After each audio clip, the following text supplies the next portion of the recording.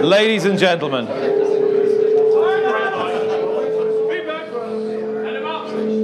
this way, this way, this way, this way, this way. Where's it going to work best? So back, back, back, back, back, back, back, back. Oh, hello. That's about right. Oh dear. I'm going to be battling with the tone, but I think we'll be all right. Now, you know the bit where the guy came on to introduce the Beatles and said, "I'm afraid neither John Lennon nor Paul McCartney can make it tonight." I feel a bit like that right now, because sadly, as I mentioned, Luke Harvey still hasn't been dug out of his palatial home in Lambourne, and we are without Rich Ricci. Now, I could put on a trilby and a pair of shades and say, "Come on, Faheen is a certainty." We're just going to have to play Harvey and Ricci during the course of the evening. I'm going to have to enlist your help with that. But I would like to welcome, with the assistance of the audio system, which is going to start playing ball soon, I hope, two tremendous guests who are going to give you winners, and plenty of winners, for the Cheltenham Festival. So please, first of all, welcome the betting editor of the Racing Post, Mr. Paul Kealy, ladies and gentlemen.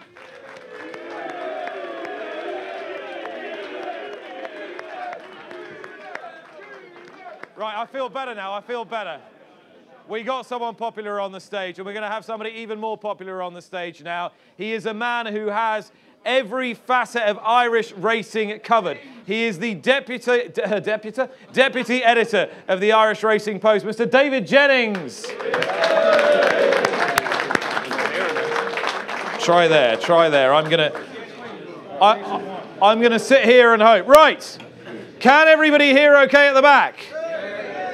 We are going to fill up Mr. Jennings' glass, we're going to fill up Mr. Kealy's glass right to the brim, and we are going to try and tip you a few winners for this year's Cheltenham Festival. How many of you are going to Cheltenham this year? Yay! Look at that. It's going to be a good crowd. If you see this, it's the first time, Paul Kealy, you're going to go all 4 days to the Cheltenham Festival. Yeah, first time in my life. Never done it before, so I thought I'd better do it once in my life before I die, which won't be long, but I won't drink so much. But yeah, we'll be there. So if you see me, come say hello. I'll be around all day. I'm not getting any corporate hospitality at all. Fuck's sake. Can you not hear anything at all, really? Is that better, yeah? Right, apologise. Yeah, I'm going all 4 days, so come and see me. I will be there. I'm not getting any corporate hospitality at all, so if you've got any boxes, you know, Wednesday, Thursday, Friday. Paul Kealy RP at Twitter. So while you're enjoying corporate hospitality, David Jennings, you are going to be at the coalface, working hard, reporting hard, backing plenty of winners. How are you feeling? Yeah, well, it's the best week of the year, obviously. I won't be as lucky as Paul. I won't be out till 4 o'clock every night. Won't be playing poker. Won't be in the 21 club. I'll be the one doing all. I'll be basically paying his wages. That's what I'll be at. But it's a fantastic week, because you know, even if you're working at it, it's the dream job. If you're working during Cheltenham for the 4 days, it's fantastic. Can't wait. Sometimes it pays during Cheltenham to be out at 4 o'clock in the morning, shivering your nuts off, waiting for a taxi by the chippy. As Tom Siegel found out a few years ago, I was standing with him outside the kebab shop in Cheltenham, waiting for a taxi, trying to get something to eat. We'd had a lot to drink, and a fellow walked up, Kim Bailey's assistant trainer. He said, "How are you, Matt?" He said, "I'm fine, Tom." He said, "Dana is an absolute certainty in 2 days' time. He's had a wind operation, but nobody knows about it yet." In the Racing Post the next day, "I would advise a small each-way bet on Dana at 50 to 1, says Siegel. There you go. Look, you don't have to show you're working, you just have to get the right result to go to the windows and collect. But plenty of working will be shown now. We will launch straight into the first couple of days. We'll take a pause, and then we'll do the final 2 days, and then there'll be time for questions as well. The audio's calming down, which is good news. Can we get some wine first? Keels, while you're waiting for your wine to be filled up, I want David Jennings to kick us off by telling us who is going to win the Supreme Novices Hurdle. Quite simple. Yeah, well, I wish it was that simple.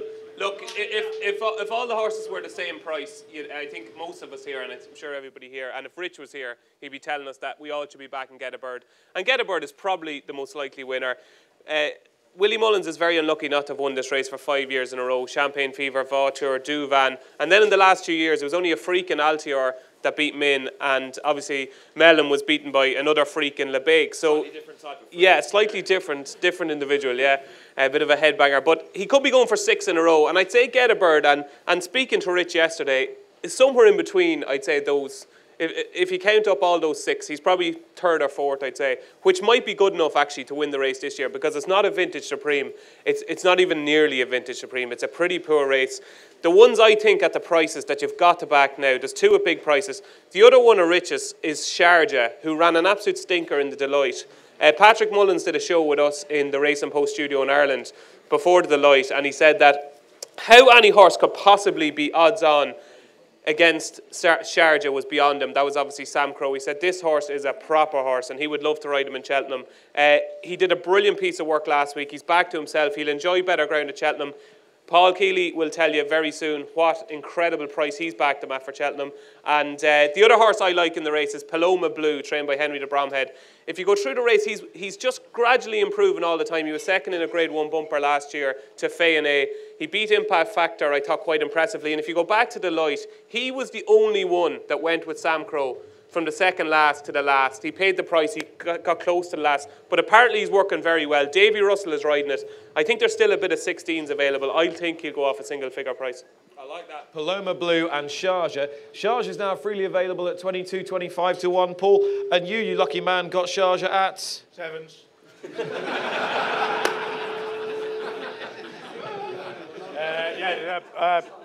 I backed it straight after it was the World Bond, wasn't it, when it fell? And then I backed it again at 7s the morning of the race against Sam Crowe. Just so it's an absolute certainty. It won't run if it gets thumped, and when it wins, it'll be the even money favourite that Rich Ricci and Willie Mullins always have. And of course, he gets thumped, and now he's running. But why is he running? He could have been entered in the county. He could have run in another novice hurdle. And I'm absolutely convinced that they're not convinced about Get a Bird, and there's one reason. How many of you back Get a Bird? How many of you want to put, 1, 2, 3, 4, 5, 6. A lot of people, 8 to 7. 1. Yeah. Now, if you've got 8 to 1, you can be sitting there feeling pretty confident and happy with yourself, right? But there's one problem. There is one problem with the horse, and it's just been started to be talked about lately. They're worried about it going left-handed. All its races over hurdles have been right-handed. He ran in the point, first time in his life on a race course, ran in the point. He dived wildly right at the first, and he ran out at the second. Now, obviously, that is the first run of his life. It might just have been total greenness, but there is a worry about it. Apparently, Gordon Elliott is convinced it won't go that way. Davy Russell has said it'll definitely be on his inside and not on his outside, so you have to worry about that. To me, Sharjah is still a very good horse. You ignore that run last time when he didn't like the ground, and he had his head up in the air from the start as well. I think he's still a very good horse, and he's got a chance. I will top up again. I'll have to, just so I can average out at least at double figures. Why stop now? You keep going. But the horse with the best form in the race. The horse with the best form in the race is Kalashnikov. That Betfair hurdle form is fantastic. That was, it's the most competitive handicap hurdle run in Britain all year.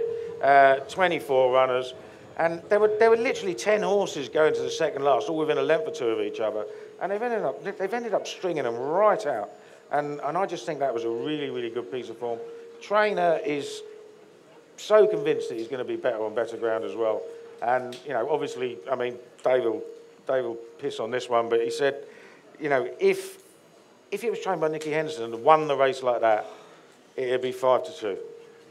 Yeah, exactly. Somebody made a very valid point there in the audience. It's not trained by Willie Mullins. It's not trained by Nicky Henderson. It's trained by Amy Murphy. And just like the ground, just like it's jumping, that's factored into the price. Yeah, of course it is. I understand that. Bullshit. But she's managed to win. She's managed to win the best handicap hurdle of the year with a novice, right? So she can train. Yeah, of course and that's she the can whole train, point. yeah, but she's not Willie Mullins. People would have said, 20 years ago, if it was trained by someone other than Paul Nicholls, it would have been half the price. She might just be a very good trainer. Yeah. If my aunt had balls, she'd be my aunt. But Bally Andy won it last year. Sorry? Bally Andy won that race. What, yeah. It was a shit race last year. It was only 15 runners. No, seriously. It was one of the weirdest Betfair hurdles last year. Right? It's the richest 2-mile handicap hurdle in the race. Only 15 went to post. Had a maximum field of 24. 7 of the horses who ran in that race wouldn't have got into the county hurdle. and which had like 40 horses balloted out. Bonkers. What happened that year, I don't know, but it was a shit race last year. It was miles better than this year. Yeah, I'm a big Kalashnikov fan as well. Dave, just remind us of your two again. I think the two at the prices that will go off much shorter today. Certainly Paloma Blue will go off shorter. The Davy Russell factor, it's working well. I think that'll go off shorter at 16s at the moment. And Sharjah, as Paul said, he won't go off 7 to 1, but he won't go off 25 to 1 either. So they'd be my two at prices. I'm worried. No, you can't leave us as well. You're not allowed to leave. You're not. And then there were two. I tell you what, this is going to be like an Alan Bennett monologue by the time I finish. Right. Is that it?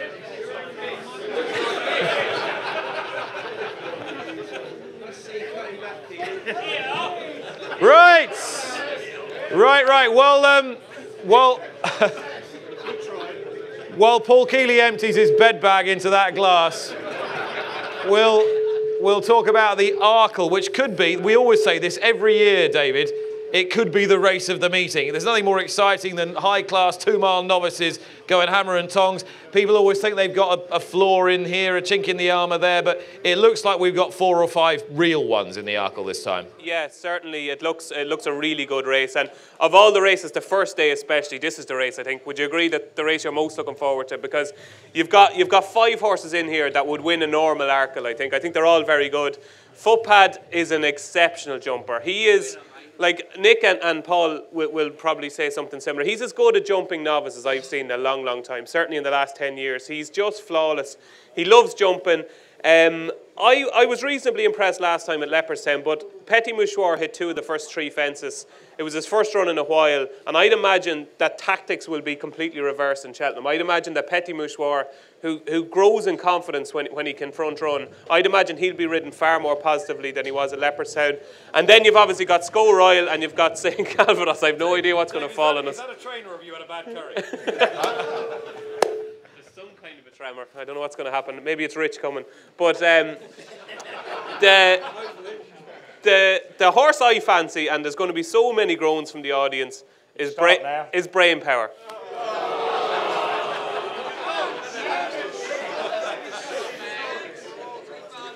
Let me explain. I said this yesterday. The analogy I use for brain power is, do you remember when some of you were in college or university, as you call it over here, and there was this really fit girl that you fancied and you thought she was absolutely gorgeous. You couldn't stop looking at her when you were in your lecture hall and you're just staring at her and you were amazed by her. And then you met her 3 years down the line in the pub and she put on a load of weight. She was really fat. She had spots and she was pregnant. But you were still saying to yourself, oh God, she was gorgeous in college, and you still fancied her. That's where I am with Brain Power.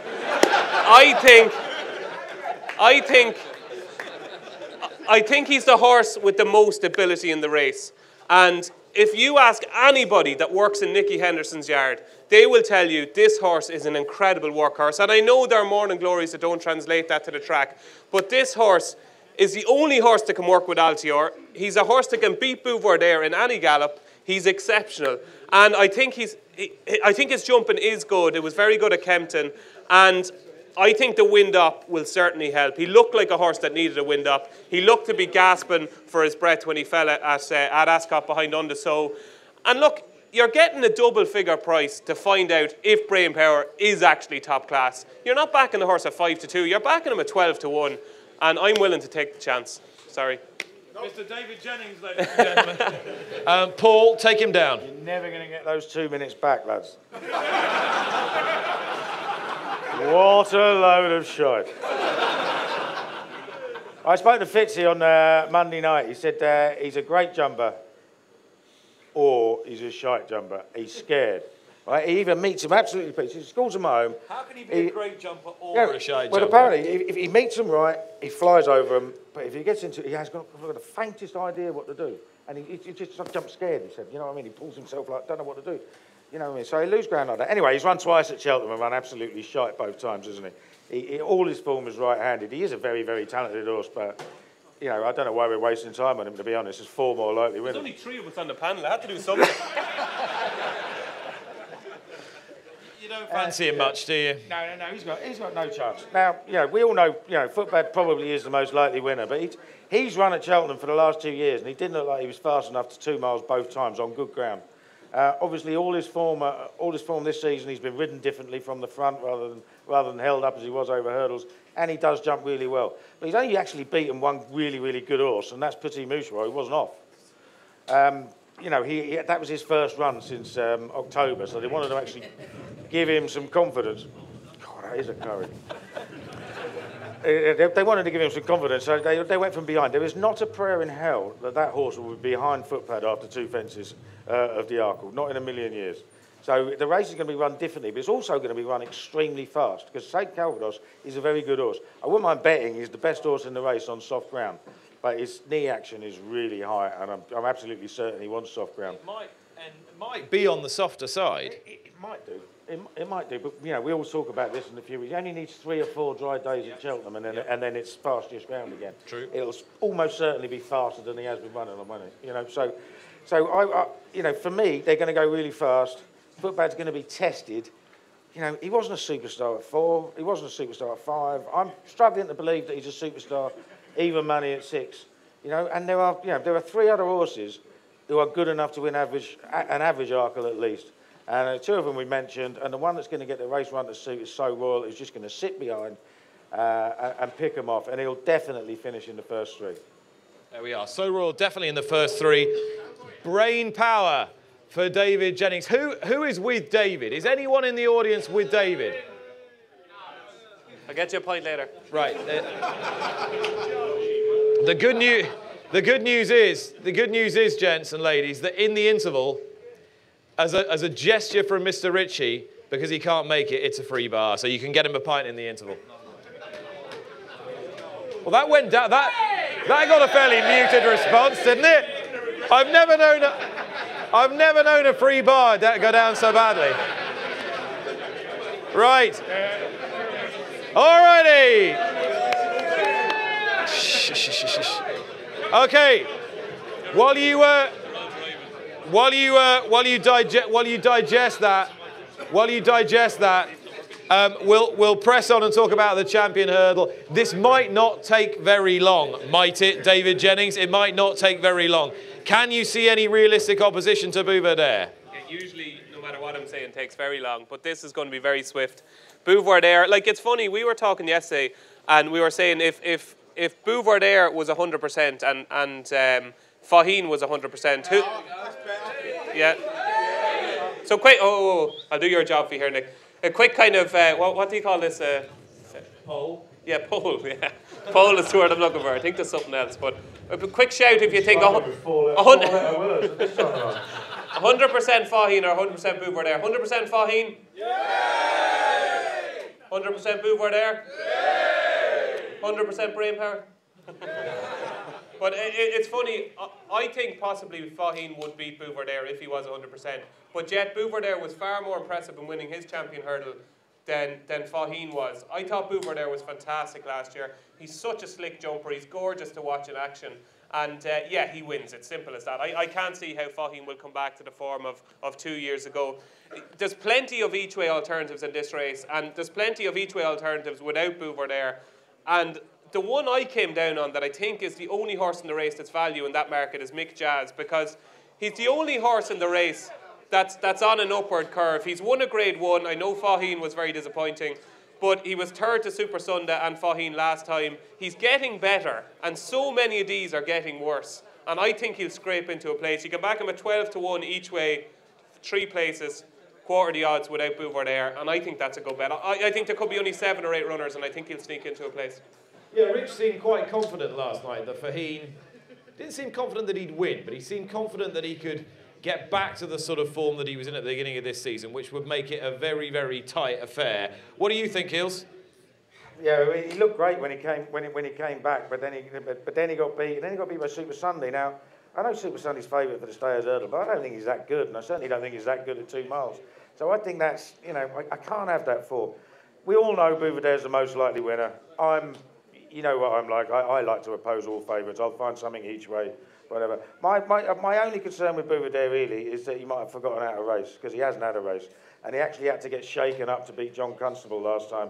It's like, well, shit, what am I doing? Like, and he's going to run in a much better race. He's probably good enough anyway, because once he gets going, he needs riding a little bit just to get up to full speed. And when he gets there, he does it easily. Right? I expect him to win, but I've backed Wicklow Brave each way. I've backed Wicklow Brave without the favourite. Last year he ran in a race. He was a big price last year. He didn't whip round, but he lost ground at the start. And he still traded at 3-1 in running, going to the second last, because he was absolutely cantering. You've got to remember, he's a Grade 1 winner on the flat. He won the Grade 1 at Punchestown afterwards, beating My Tent or Yours. He's been working really well. He's been getting nibbled at today, apparently, in the market. You were talking him up last night. That's why he's been nibbled at today. Everyone was pissed last night. No one will remember that. Look, each way without, I think you can still get about 8-1. I think that's a cracking bet. I don't think there are many who can. Obviously, My Tent or Yours will run his normal solid race. Everyone loves My Tent or Yours. He's got his chance of being in the frame again. But for me, Wicklow Brave is the value.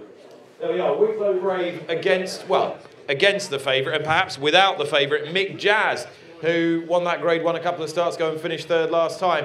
I don't really want to make it a free-for-all until the end, but if anyone's got any left field champion hurdle suggestions, we're very happy to shout them up or shout them down. Right, let's take them then. Yorkhill first of all. Now, you're not going to fall off your chair if he wins, David, are you? But it's going to be unorthodox, to say the least. Yeah, I would definitely say that Yorkhill is probably the most hated horse in training, because I think we all know just how good he can be, and we've seen it in the JLT, we've seen it when he beat Janworth in the Neptune. He has an exceptional amount of ability, but he really thinks about it. He properly thinks about it. David Casey, who rides him out at home, was on board when I was in Clysutton on Monday. He was moving nicely, but that was obviously just a couple of laps around the all-weather track. But he's an enigma. He's an absolute enigma. He's 60-40 to run in this race. That's what Willie said. But I got the impression, standing in the sitting room, I got the impression that it was more 80-20 in favour of running the champion hurdle. I don't think he's going to run the Ryanair. Look, he's just a horrible horse to figure out, because he could pop up and win the race, but he's running shocking all year. Like, he wouldn't win as you said last night, he wouldn't win a seller with his form this season. He looks to have lost interest in the game, and you just couldn't back. It's just one of them. You have to let it run, and if it wins, well, let it win, because you couldn't back it. Now, I'm very grateful to the gentleman in the front row. I'm sorry, I don't know your name. Richie.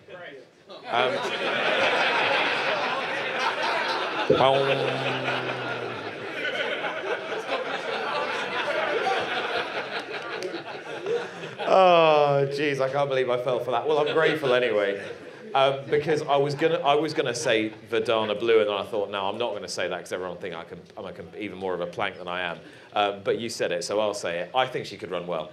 If the ground's good, I think she could run well. I don't think she could win. I think she can run well, each way without the favourite, definitely. Because she's got loads of speed, some very good handicap form, and she tanked through the Betfair hurdle, didn't get home in the conditions. So I don't think you're bonkers if you think Verdana Blue could run well. She's going to run in this? No, I think she's going to run in this. Definitely runs in this. The owners are really keen to run in this. Yeah, Charlie Parker. She's one of them, like Mick Jazz. She could just sneak into a place. Yeah. Okay, that was the champion hurdle. We'll have a very quick word about the mayor's hurdle, then we'll move on to the second day. We're going to cover the handicaps at the end, because these boys have both got lists of handicappers to back. I mean, loads and loads of them. So pens and paper at the very end of the show. But a quick word on the mayor's hurdle. Again, it's Apples Jade or no Apples Jade. Paul. Yeah, I mean, Apples Jade has obviously got the best form in a race. I think she'll win. It's not a race that really, sets my pulse racing. I'd actually rather they didn't have these mares races and she ran in the Stayers Hurdle, because I think she'd go very close. She's by far the best horse in the race. As long as the ground isn't really fast, which it can't be on Tuesday, she'll be fine. And I can't really see. Let me just grab this. The Bagger Roy is the mare that I like. I'm pretty sure Warren Greatrex is keen on going for the Stayers Hurdle. Because she does want 3 miles. She does want 3 miles. So close to his chest. Yeah. Well, obviously, if anything happens to Apples Jade, she runs in the mare straight away, doesn't she? We all know that. So you've got to think about that. Richie last night was saying that he definitely won't run all 3 in this race. And the shortest price runner that he's got in it is Let's Dance, and that's the one they're thinking of running in the Stayers. He was big on this Benny de Dieu, wasn't he? Yeah, he was very, very strong on Benny de Dieu. Now, you know, I never got the chance to talk about that last time. They seem to absolutely love her. Her form would give her a shot of being in the frame in this race, but you know, they were talking about the Ryanair. She'd need to improve at least £20 on what she's done there. She might be that good, but I don't know. She's been running over fences. Why would you want to back her in a hurdle race? I just think Apple's Jade is a proper mare, very, very good, and she'll win. David? Yeah, I think Apple's Jade will probably win all right. There's only one negative with Apple's Jade, and it's just the break. Just fillies after a break is obviously a little bit of a concern. She hasn't ran since Christmas, but she's just exceptional. She knows how to win, and when you know how to win, it's crucial. Benny's to do is extremely talented, possibly even more talented than Vroom Vroom Mag. But I'm just petrified that if she wins this race, we won't see her over fences again, which would be a travesty, because she's as good as jumper as you'd see. She's such a good jumper, and she's so quick that she actually, as Rich said last night, she almost injures herself as she jumps. She hurts her joints in her back as she jumps. That's why she needs time between her races. And she's going to run in this race. Let's Dance is going to run in the Stayers Hurdle, as Paul said, and she has loads of ability, and she could even turn up in something like the Melling Chase at Aintree. She's got so much ability. I think she will be a Grade 1 chaser in time. I could certainly see her being placed, and if obviously Let's Dance goes for the Stayers, you're going to see Benny's to do. Her price is just going to crumble, and she could go off about 7-2 or 4-1. She probably won't beat Apple's Shade though. And just the forgotten horse of the race is Jers Girl, trained by Gavin Cromwell. Fell in the race last year. She's had a couple of problems all the way along, but I think she's gradually just coming back to herself. She's been away to Martinstown, and I'd say Jers Girl will be overlooked, overpriced, and could run well. Will you just excuse me while I empty Paul Kealy's catheter? There we are. Oh, doesn't that look nice? On to the Ballymore Novices Hurdle, the first day, the first race even on. We'll come to the National Hunt Chase later, don't worry. Don't worry, it'll get mentioned in dispatches. Now, the gentleman in the front row here says we don't need to talk about the Ballymore, David, because Sam Crow wins. Keels, do you want to have first crack at this? He's going to lay it. You're going to lay Sam Crow? No, I'm not going to lay it. You told me last night you were going to lay it. No, that wasn't that one. No? I might, don't get me wrong. Look, four of the last 7 favourites in this race have been beaten at 2-1 or shorter. Denman got beaten this race years ago. Right? He is, you know, he's going to be a staying chaser. He's obviously very good. He might be a superstar. Part of me wants him to be a superstar. But he got shortened from around about 2-1 to 4-6 after winning a race that took no winning. And that's just the thing that worries me about the prices. That race he won last time, it just fell apart. There were good horses that were fancied there, and they just didn't run their races. Now, if you look at the time of the races, they were 2 seconds slower than the juvenile race won by Mr. Adjudicator from Farclas, and the 4-year-olds were faster at every stage of the race. And from 2 out to the line, both of them were a good half a dozen lengths faster than Sam Crow was. So it did not need to be that good to win that race. Now, yeah, obviously you said that was 2 miles. The horse is a stayer. He'll probably be far better suited to 2 mile 5 furlong. He's the right favourite. He's the right short price favourite, and he might win, and he probably will win. But you know, I can't get excited about short odds. If you've had an anti-post bet at a decent price, fair enough. Right, the horse I like in the race is Black Op, trained by Tom George. Now, I think he's a very interesting horse because he definitely wants good ground. His bumper form tells you that. He beat Claim and Taken Forgan first time out last season, just before the Cheltenham bumper, and he went on to be around about 5th in the bumper. And then this season, he's just sort of gradually improved, won very easily his penultimate start, and then at Cheltenham last time, he was cantering all over him. And I think the jockey went too soon, and then he made a mistake at the last, and he got picked up by Santini. Now, if you listen to Nicky Henderson talk about Santini, this horse is a Gold Cup horse. Like, you know what I mean? They absolutely love him. Like, you know, and he only just got beat on. He traded at 25 to 1 on to win that race and got beat. On better ground, he'll travel well. He's still about 16 to 1. He should be much shorter than that. and I think he'll be in a frame. If you're talking about Black Op, you need to talk about Somerville Boy as well, because they're in the same ownership by the same stallion, Sam Mason, trained by the same guy. They're going to try and run him in 2 different races. Tom doesn't want to go up to 3 miles with Black Op, which means he has to run him here, which means Somerville Boy must run in the Supreme Novices. It doesn't take Einstein to work it out, even though I think he's still got a bit of persuading of the owners to do. But I'm with you. I think Black Op could run very well. What about On the Blind Side, who's been talked for this since the Winter Hurdle at Sandown? I'm getting slightly dodgy vibes about him now. I just wonder whether he's quite sparking as he was. Well, you know, he's potentially very good, and he looked brilliant at Sandown. But the worry with me is when you see a horse run at Cheltenham and not handle the downhill stretch as he did. You remember he won that race. It wasn't a bad race. It worked out well.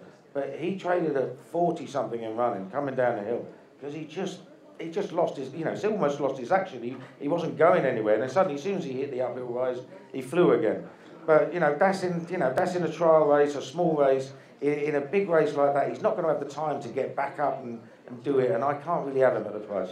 I mean, there's a lot in your little booklets here. There's a lot of horses that are double treble entered that aren't going to be running here. Getterbird's not going to run here. I don't think Duc de Genièvre is going to run here. Kalashnikov's not going to run here. If the Cat Fits is out. Vindication's an interesting horse if he runs, but I think he'll go the other race. OK, Corral could run, Nicky Henderson said, but he looked at his handicap mark and said he might go for the Coral Cup. David, the Ballymore. Yeah, I'm a big believer in Sam Crow. I think what Paul has said in a roundabout way has basically enhanced Sam Crow's claims, because the time was so slow in the Deloitte, and as you said, the time of the race is much slower than the juvenile hurdle. If you've got a stayer that they think is going to win a Gold Cup in a couple of years, that needs further, that's running in a 2-mile hurdle around Leopardstown on the inside track, and he was still good enough to absolutely annihilate them, even though it should have been a speed test because they went so slow. That's another basically another positive to add to Sam Crow, that he does have a turn of foot. He's an exceptional horse. I think he's probably, you hear all this bullshit at preview nights about machines and engines and aeroplanes. I think he's the best young horse in training in Ireland or England. I think he will potentially win a Gold Cup someday, and I think he'll win this race. As regards a point you made there, Nick, Vindication. Me and Paul stayed behind in the other preview night last night. We met one of the nicest guys you'd ever meet. I think he bought Vindication for the owners who own him now. That's with Kim Bailey. And he told us that he was going to run in this race. This is the best horse that Kim Bailey has, and it's the best horse he's had for a long, long time. And he's got a lot of good novice hurdlers this season. He has got First Flow, obviously, Red River. He's got a lot of good novices. This is the best of them.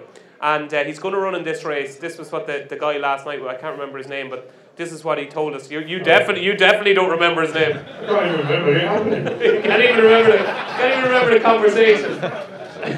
But he was a lovely guy, and he said he's going to go for this race. He's working terrifically well. He's unbeaten. He's beaten Champ. He's beaten the mighty Western Rider as well. So I think Vindication, he's 20-1 here. I think he'll go off a lot shorter. Wouldn't be surprised to see him place. Would be a little bit worried about Black Ops jumping, but Sam Crow is a star. What I love is that we're not just getting a whole raft of short price favourites chucked to you, we're getting genuine value alternatives as well in the horses like Vindication and Black Op. We all know that Sam Crow's a good horse, but is he that good? Is he a 4-6 shot? Is he going to win by miles? Just a quick shout out in the audience. Who's inclined to go with Sam Crow? Yes! And who's inclined to field against Sam Crow? Yes! I think the eyes have it, don't they, David? You know the ones at the bar were against that. They're the drunk ones. I'll tell you what, you're a lot more polite than last night's audience. That's what I will say. You've got plenty of time to start shouting abuse at us. Wait till after the interval. Right. Let's move on and have a word about the big staying chase for novices, the RSA Chase. And again, it's a bit of a question of guess which horses are going to run. We know Presenting Percy's going to run here. We know Black Corton's going to run. Beyond that, is Monolith going to run here or the JLT? Is Yanworth going to run here or the Stayers Hurdle or the JLT? It's not cut and dry. But let's get the panel's opinion on who might win. Now, Paul, you're a big fan of Monolith, but you don't think he's going to run? If I own Monolith, will it be because it's just come out of the JLT? You have to go there. It'd be absolutely crazy. I mean, look, he's got a chance in both races, but I guarantee you, if he runs in the JLT, he'll be under 2 to 1. And I'm absolutely certain that, that's the way I go. If they run in here, they're running against some really decent horses. The JLT is a race, once you get to look at the runners, it is going to fall apart. And he'll be a short price favourite for that. He's a very good horse. I've loved presenting Percy. Ever since I saw him win the Pertemps last year, and he does look a top-class chaser. He might be Gold Cup class. I don't like the fact that he ran over 2.5 mile in heavy ground last time. I just don't think that was the right idea. He could have run in a novice chase instead, but he ran in a race and had a really, really hard race. And the more I look at it, the more I come down to Black Courton. If he had started his chase career in November, he'd be half the price he is now. But because they didn't realise he was that good, he was started in the summer, and everyone thinks, oh, this is just a summer jumper punching above his weight. But every time he runs, he gets better and better and better, and he wins easily. It's not like he's taking a load out of it. Bryony Frost is better than 80% of all jockeys riding around. I mean, she's brilliant. I just don't see... That's a big call, Kiss. I mean, I'm a massive fan of Bryony Frost, but better than 80% of the jockeys riding in the race? She is fantastic. 80% of the jockeys riding. She's fantastic. She's brilliant. If there was ever going to be a woman champion jockey, it'll be her. I don't think it'll ever happen, but I think she's superb. David Jennings, what do you think? Black Courton too big at double figures? No, don't like Black Courton. I think he'll get found out. Look, he's improving at a rapid rate, but that was a Mickey Mouse Reynolds town. I thought got its own way in front. And as Paul said, she's a terrific rider. She gave that horse a terrific ride, got a breather into him at the right times, and beating those horses, no, not for me. Black Courton. I think Presenting Percy, ability-wise, is the best horse in the race. Presenting Percy has so much natural ability, but it's just been bizarrely campaigned by Pat Kelly. There is always method to Pat Kelly's madness. He is a shrewd, brilliant trainer, but how he ran this horse in the Red Mills Chase, and 24 hours later, there was a Grade 2 novice chase at Navan over 3 miles that he would have been 1 to 2 to win and wouldn't have come off the bridle. And instead he's running against a horse who is third favourite for the Gold Cup. It is utterly bizarre. He had a hard... Hang on a minute, David. Hang on a minute. We spent the whole season, all of us in the media, berating these trainers for not running their horses in competitive races, not taking on the good horses. We criticised Nicky for not running Bouvedere, and we criticised Certain for not. Yeah, but even so, he's actually been bold, and he's gone in a proper race and campaigning against a good horse. And now we're saying, oh, he might have left his Cheltenham behind. We can't have it both ways. That's all I'm saying. No, you can't. And I would say for the open horse, the horses that are out in novice company, have a go. Definitely have a go. But I just thought there was the perfect race at Navan. Why put the horse through that on really heavy ground at Gorham Park against a proper Gold Cup contender? I just wonder in the back of their minds after that race, are they thinking to themselves, oh God, what are we after doing? I hope not, because I think he's the most likely winner of the race. I think he's a cracking horse. I think he'll win a Gold Cup someday. As regards value, I think there's only one horse in this race that I think is genuine value, and that's Ballyoptic, who came back to form at Wetherby last time. I think he is... I love the fact that when David tries to come up with something out of the box, there's just a sort of swell of noise at the back of the room. Go on, make the case for Ballyoptic. I'm hoping it's the Irish accent, Nick, that they're not taking to. But I think Ballyoptic, he beat Elegant Escape and Barney Dwan at Exeter early in the season. I think that is possibly the best piece of English form on offer. He was brilliant that day. He lost his way in the Feltham, or the Caudle Stars it's now called. And I thought last time at Wetherby he was value for more than the winning margin. It was a funny race. A horse swooped by at the third last. He looked like getting beaten, and then he stayed on again. He's that real battle-hardened type. He was a stayer. He was a top stayer over hurdles. And I think he's in the black line type of mould. Look, he's not a superstar. We know he's not a superstar. I'm not saying he's definitely going to win, but he doesn't deserve to be 20 to 1. And I could certainly see him running a really big race. Apologies. Somebody asked me what I thought, so I will tell you. If there are forgotten horses in the race, or forgotten horses, if Album Photo runs here, I think this is a talented horse. I really do. The other horse that I think is interesting is Mia's Storm. She might not run here. She's got an entry in the Ultima Handicap Chase, and I think she'd be interesting wherever she runs. You've got to remember, she was favourite She was quite a short price favourite to beat Blackhorn, Elegant Escape and Fountains Windfall in the Feltham, and she tipped over when she was still going well. I think she's an interesting horse at double figure price, and if she runs here with the sex allowance, I would be backing her. On to the Queen Mother Champion Chase. Now listen here, if Altior, Min and Douvan all run in this race, this could be one of the great races. But could Altior just be a little bit greater than all the others, Paul? Yeah, we're not going to know about Douvan being 100% till he runs, are we? That's the problem. If it's 100%, if it was 100%, I'm an Altior man myself. I think he'll end up going as close to Sprinter Saka as you can get. Like, you know, he still needs to improve a hell of a lot to be that good, but he was a better hurdler, and he could just be an absolute superstar. Now, there's one worry. I don't know, you know, some of you follow on Twitter and you follow the Timeform guys. One of the Timeform guys came up with this remarkable stat about chasers having reappeared from a lengthy absence. Top class chasers having reappeared from lengthy absence. It's something like 106 had come back from a break of 275 days or more and won first time out in the last 10 years. Only one has won second time out, which is a remarkable stat. Now most of those will have had leg problems rather than wind problems, so it might not be such a worry for Altior, who's had a minor wind problem. But it is, you know, it is quite interesting. Min obviously would have been the second one to win, but he was still miles below form on his second start back from a break. So just worry about that. And of course, if you talk about hurdles, Foheen came out, absolutely blew him away first time, and then got chinned. So you have to worry about that. They call it the bounce factor. Most people just think it's a load of bollocks, but I think there's more in it than that. But overall, Altior, I think, is by far the best horse in the race, even if Douvan's at his best. Right, there was something really interesting that Rich Ricci said last night, and if he was here, I'm sure he'd repeat it. So I'm going to repeat it for him. Here we go.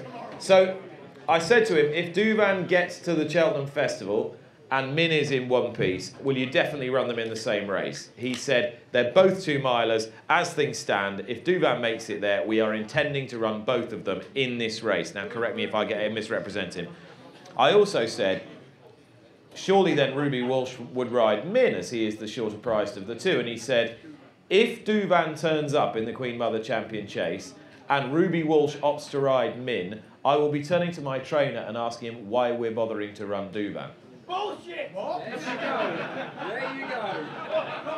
Which tells you quite clearly that the perception is that Douvan, if he is at Cheltenham and they think he's in good form, is considered still to be by far the superior horse of the two. I'm just passing on the information that we got last night, David Jennings. That was word for word exactly what he said. He said when the declarations come out at whatever 5 to 10, when they need to put a jockey on the horse, if Willie tells them that Ruby is riding Min, then Douvan will not be running the race. That was basically what he said. And it's funny because with Douvan, I think his work I think they've been shocked at how swift the recovery has been.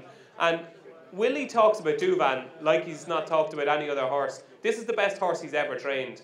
And if Douvan does come back to the heights that we hope he does, it will be obviously the most fascinating race at the festival, but it's a huge but, and this will be Willie Mullins' greatest training achievement if he can get Douvan back to win the Queen Mother Champion Chase. He said his odds of running in the race were considerably better than 50-50 when I was there on Monday. I'd say it's more 75-25 that he's going to get there. His work has been good. He looks great. He looks so fit. It's a long time since I've seen Douvan look so fit. You can see him like he's ribbed. He looks terrific, and I think he will run in the race. He'll obviously go off considerably shorter than 5 to 1. By God, he's going to have to be pretty good to beat Altior. I think Altior is very, very special. I think So here's the question. Here's the question, David. Is the best of Altior better than the best of Douvan? I personally think it is, but the only thing I will say, Willie Mullins says this is the best horse he's ever trained. And he has trained some astonishingly good horses, Vautour, Hurricane Fly. There's no quotes from Nicky Henderson basically saying that Altior is the best he's ever trained. So it's a funny type of comparison. I think Altior is a better horse than Duvan. Duvan at 5 to 1. What's your odds on? Well, it's price-based play. You've been asked the question, Paul. Yeah, pay your money, take your choice, don't you? I mean, look, I don't bet at odds on. The two shortest price bets I ever had at Cheltenham both lost. And both of them were years ago. Casbar Bliss in a Stayers Hurdle. Ran into fucking big bucks. Thierry Duvan. Yeah, and Size in Europe when he got beat by Finian's Rainbow. And I thought, that's it, I'm never ever doing that again. If you like betting a long odds on, then, there's got to be easier meetings to do so at. You know what I mean? This is hard racing. I'll pass on a bit of information for you. You may or may not find it useful. Last year's Arkle, 2 outs. The horse that was leading Altior probably would have finished second, Charbel. Now, he ran okay in the Tingle Creek, just okay, but way below his best. Now, subsequent to that, I believe there was a little bit of a structural problem found somewhere in his back, and that's been corrected. Now, if he comes back to last year's Arkle form, he'll run a place in this race. He runs tomorrow. He's in the Jumpers Bumper at Solway tomorrow. Well, I think it's literally a 4-runner race, and he's £20 better than one of them, and £100 better than the other two. So he's going to have a jog round and win. I don't think it's crazy. You might want to look, because the point is, even if he wins a 4-runner Jumpers Bumper around Southall tomorrow, somebody will cut him. The firms will cut him. BetBright. Not BetBright, obviously, but the other firms will cut him. Shit, they're paying us. There'll be an offer. Right, that's the Queen Mother Champion Chase. We are going to take a short-ish break. I tell you what, say we're back here at 8:30. How does that suit? And that should give everyone time to get a free drink or two. All right. 2 hours. Come back in 2 hours. For the moment, please thank David Jennings and Paul Kealy. We'll see you back here in 20 minutes. Thank you very much.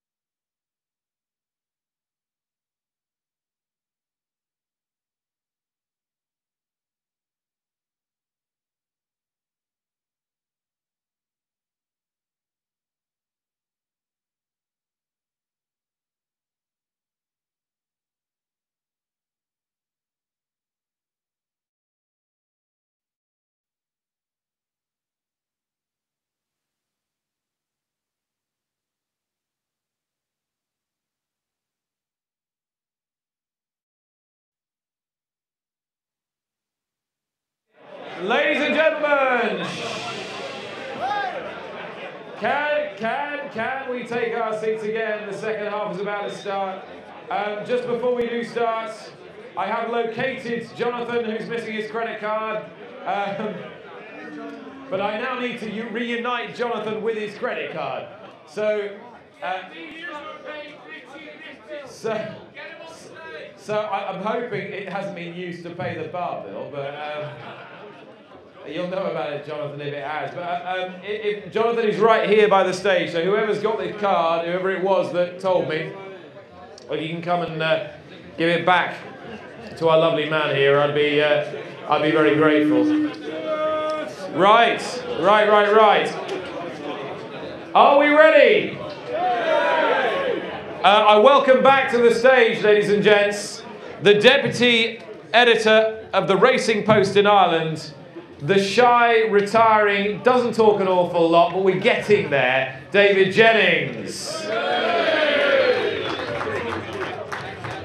And the man who is compiling some kind of list here, which I think is all his fancies in handicaps. And I promise you, we need to start reading them out now. He is, of course, the betting editor from the Racing Post, Paul Kealy.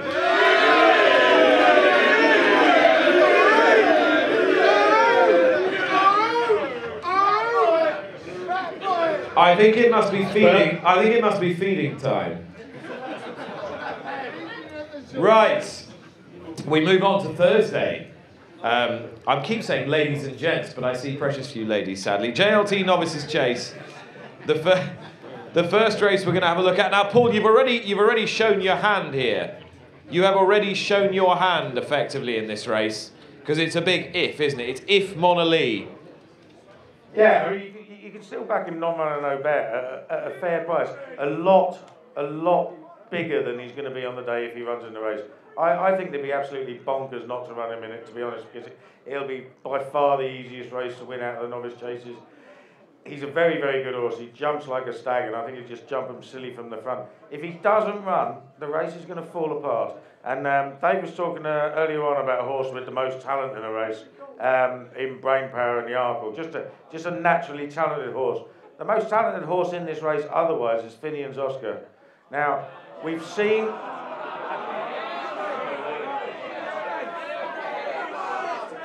Now you know how it feels. We have seen... we all know the horse has risks attached. I'm not telling you anything new. The horse has risks attached, you know. But in terms of pure talent, he is the best horse.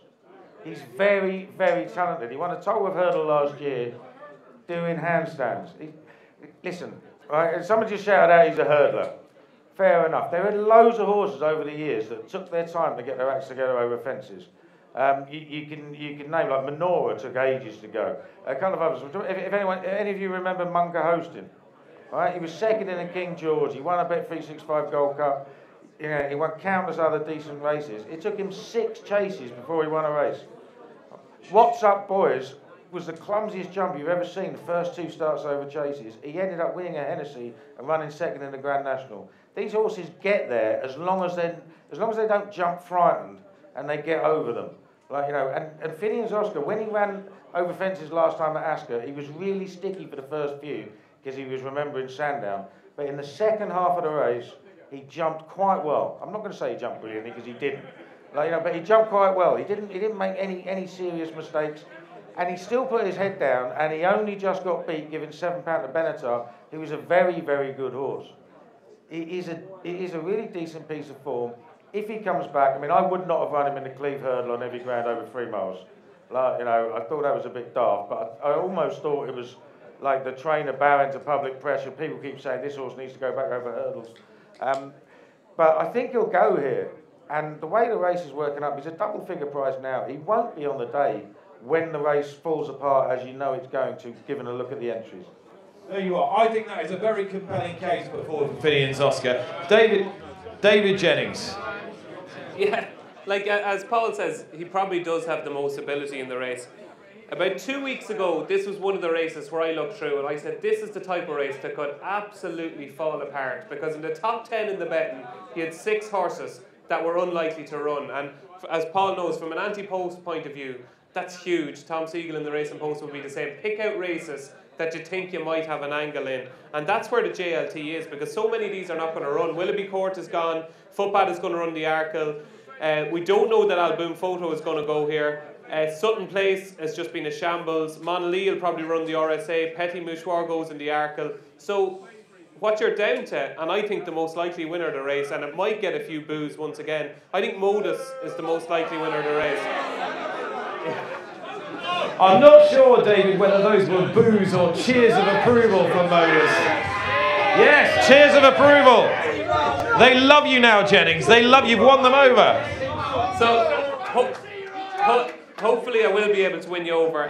With Modus, you have to remember, this horse is rated 156. His last 3 runs at Cheltenham, he was 5th in the Coral Cup off 156 to Super Sunday. He was 2nd in the Great Wood, and he was 2nd in the Champion Bumper. He does like Cheltenham. He's got loads of ability. He's such a slick and accurate jumper. He fell at Exeter, but Exeter was not part of the plan. This horse is a proper Grade 1 chaser, who I almost think that the race has almost fallen into its lap. Everything has come together nicely. Everything is added up. And I think Modus, you read Paul Nicholls' stable tours and he's talking him down. He's saying, oh, I'm not sure, I'm not this. He's owned by JP McManus, so that could be a positive. I think this horse is a proper horse. I think he could even go off favourite. There you are. There you are. If you don't like it, don't back him. If you like it, get him back. Modus, big price. And Finian's Oscar, big price for the JLT Novices Chase.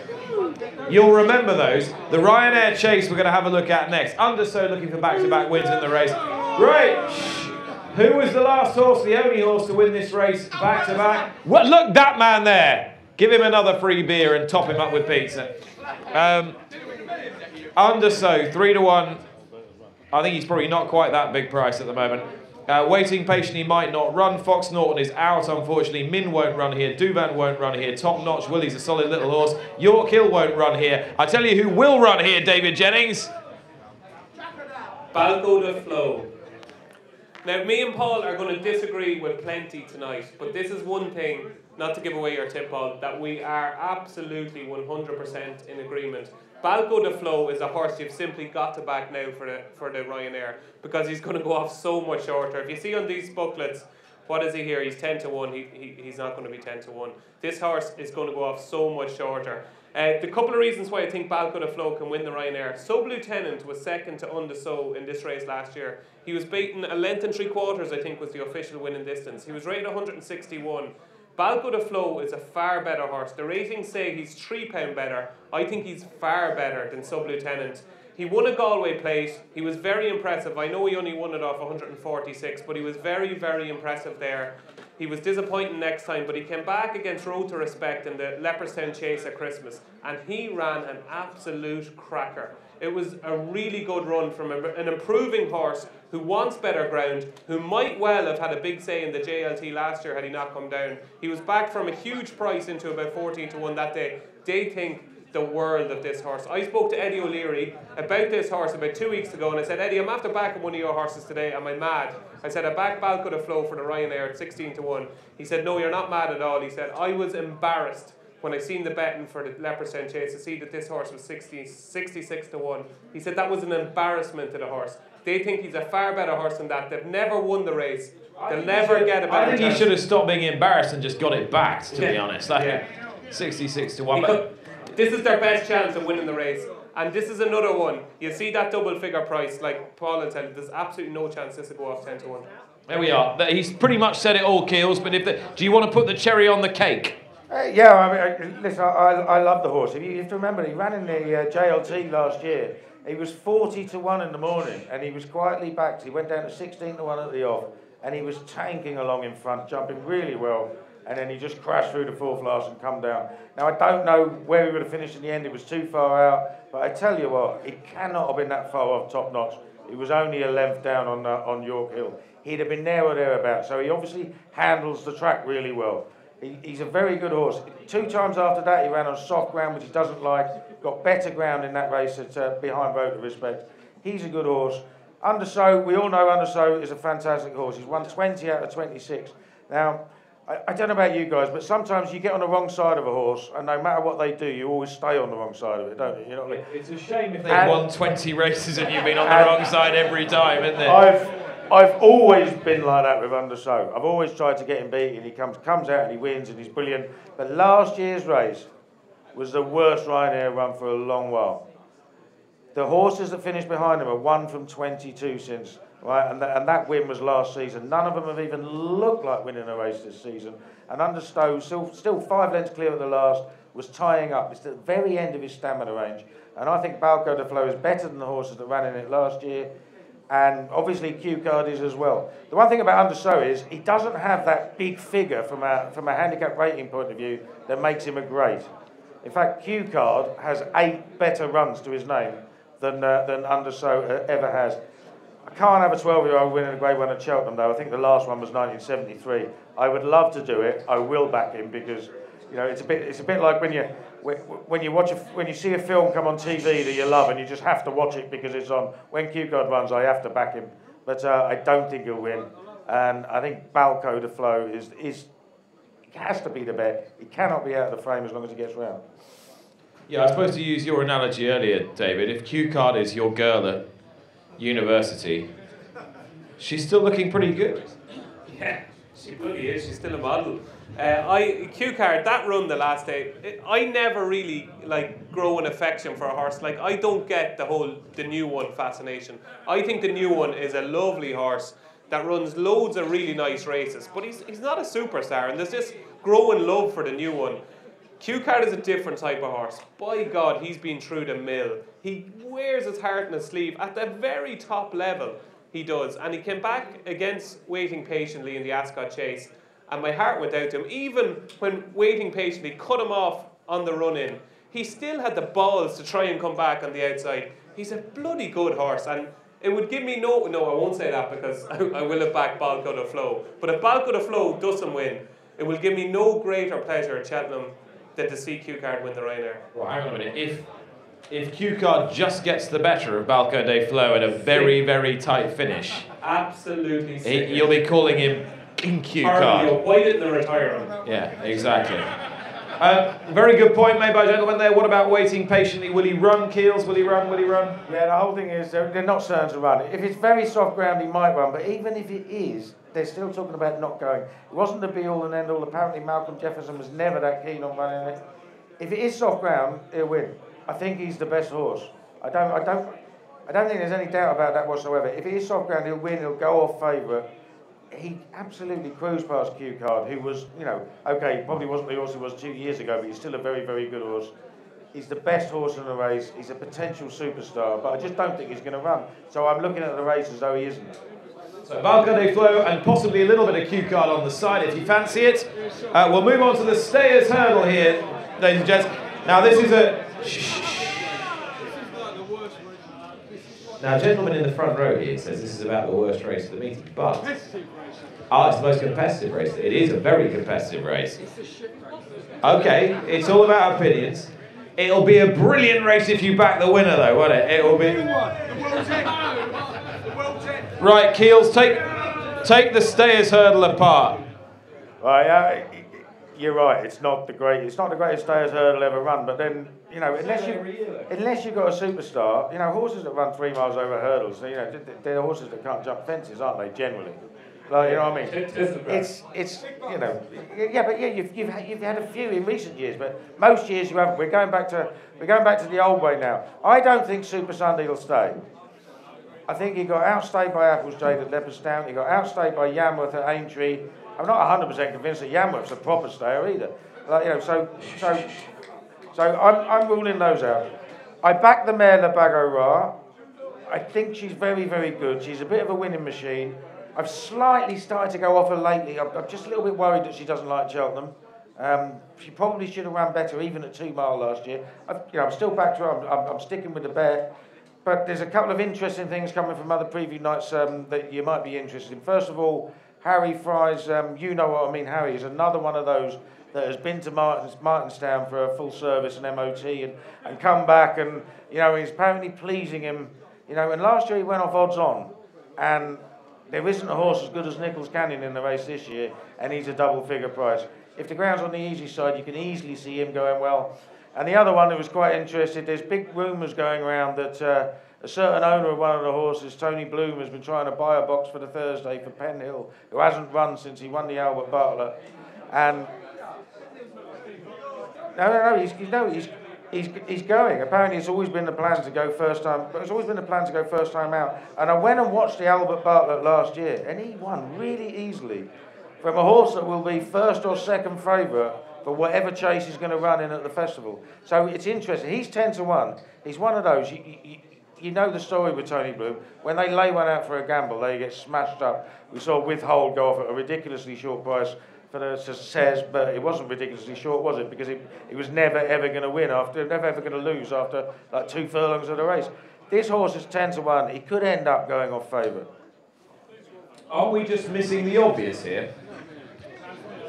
Exactly, Sam Spinner. We're just missing the obvious. This is the coming emerging force this season. He bolted up in the Long Walk Hurdle at Ascot. He beat a really talented horse in Lamy Surge. I heard somebody mention the World's End. I think the World's End's a terrific horse. I think he could run really well, but he put him in his place as well. What's wrong with Sam Spinner? He's still a 4-1 shot. Yeah, I'm petrified. I'm petrified of the reaction here because I really don't want to say it. I really don't. Say it, Jennings. Go on. I fancy Lamy Surge. I get David Jennings has got a whole kennel. He's got a whole kennel's worth going into Cheltenham. Yeah, before I begin, all I can do is apologise in advance. How anybody can tell me, how any odds compiler, how any punter, how any form student can tell me how Lamy Surge in this booklet and in general is 3 times the price of Sam Spinner is beyond me. In the Ascot race, it's right-handed, which Lamy Surge absolutely detests. If you think that Get a Bird needs to go one way or over the other, you've seen it with your own eyes, how blatant it is that Lamy Surge needs to go left-handed. He's now a Grade 1 winner over a trip beyond 3 miles, who needs to go left-handed, who needs better ground, who's got cracking Cheltenham form. He was beaten that by Arctic Fire in a county hurdle. He was 3rd in a JLT. He loves Cheltenham. He comes alive in the spring, and there is absolutely no way he should be a 12-1 shot. I think there is no way he can finish out in the first 3. Daryl Jacob is the only man that can ride this horse.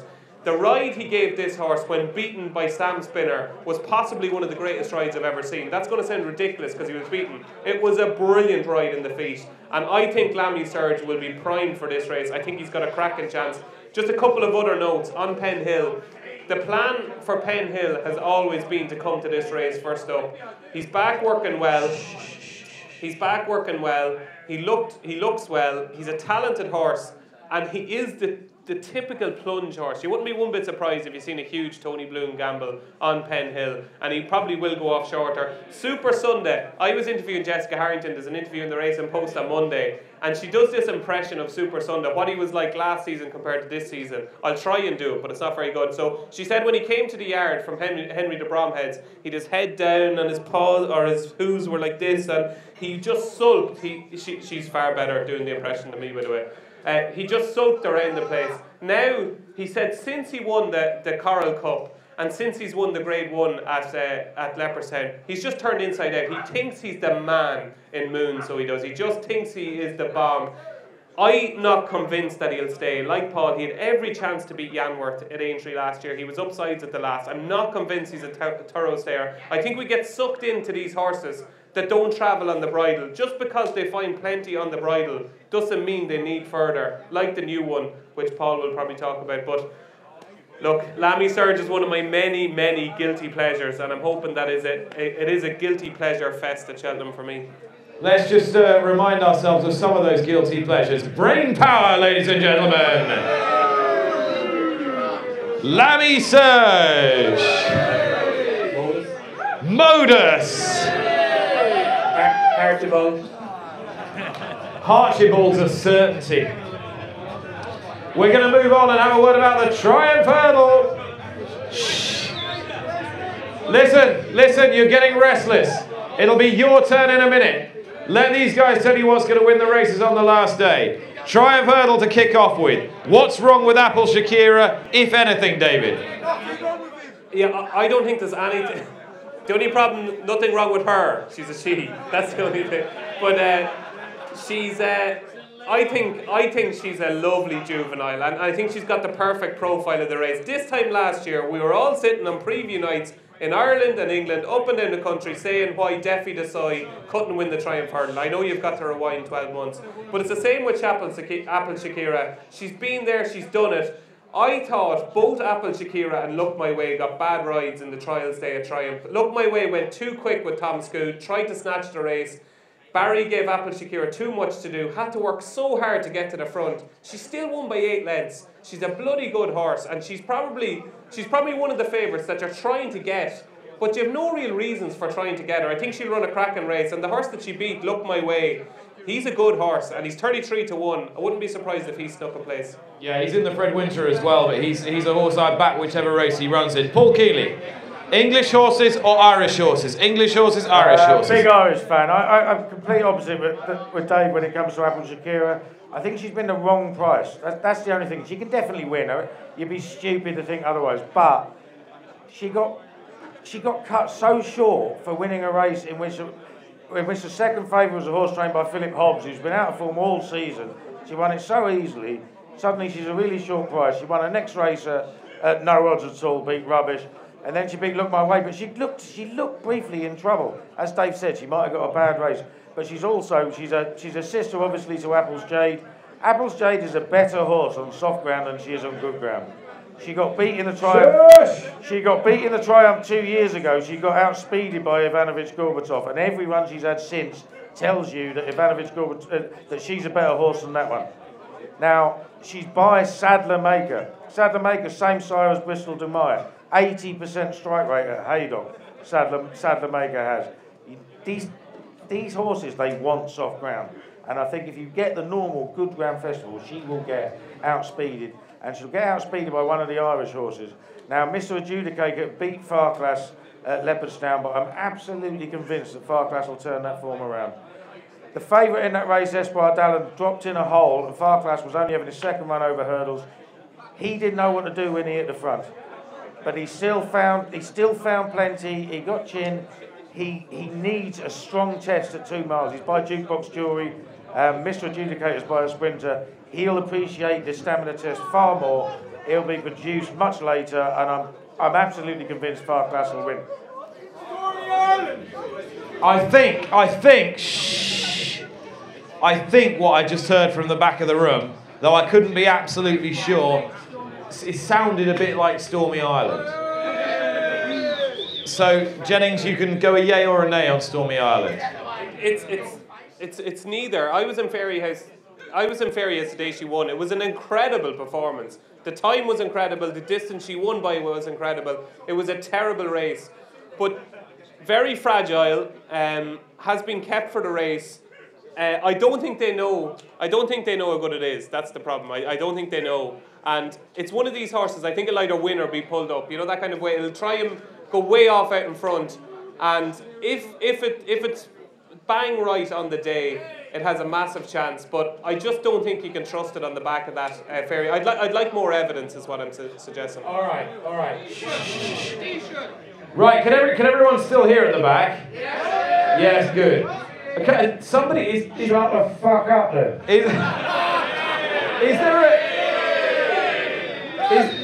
Is there a small terrier barking in the room, or? Yeah, I thought so. Or is somebody hiccuping loudly? Right. Let's move on, and we'll talk about the Albert Bartlett Novices Hurdle. Now, last night, shh, because you're going to learn something now. You are, I promise you you're going to learn something. Paul Kealy gave us an education on the Albert Bartlett, and he is going to school you lot now. Paul Kealy, listen up.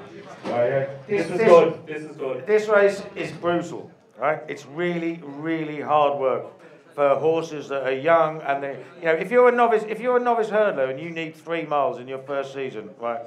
What you are is a big backward future chaser, right? And time again, we see these horses. They've had 2 or 3 runs. They turn up short prices at Cheltenham, and they come nowhere. I'll just give you a few stats about the novice hurdles.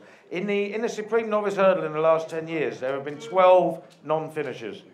In the Ballymore, there have been 14 non-finishers. In the Albert Bartlett, there have been 62.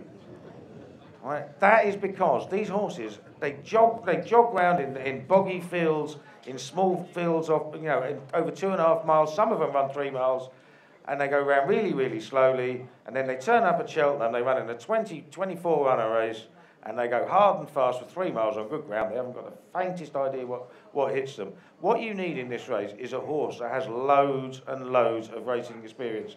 I think if you'd only backed the horse that had run the most times, you'd have backed 4 winners of the race at 33, 16s, 14s, and 11s.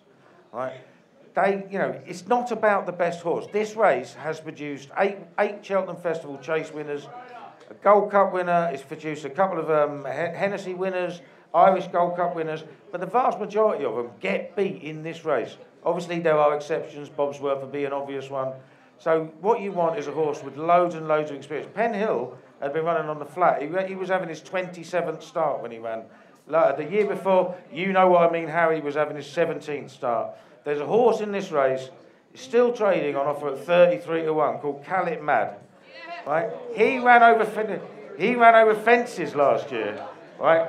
Go and have a look. Go and watch the National Hunt Chase from last year. This horse was still a month short of his 5th birthday. Right? And he was cantering throughout the race, still within 2 lengths of the lead, jumping to 3rd last, didn't stay. Right. Since then, he's come back over hurdles this year. One other horse has done that. Nenufar Collodge in 2008 was a chaser who came back over hurdles. He's gone the same route. He had a wind issue, and so he had a wind up. Didn't run well the first time. Second time out, they put him in a Patemps qualifier at Musselburgh, and he hunted round the back, and he absolutely pissed up.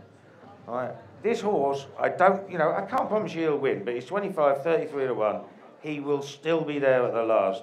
And a lot of the horses that everybody else fancies, with this, the profile of not having had a few runs, they will not be there.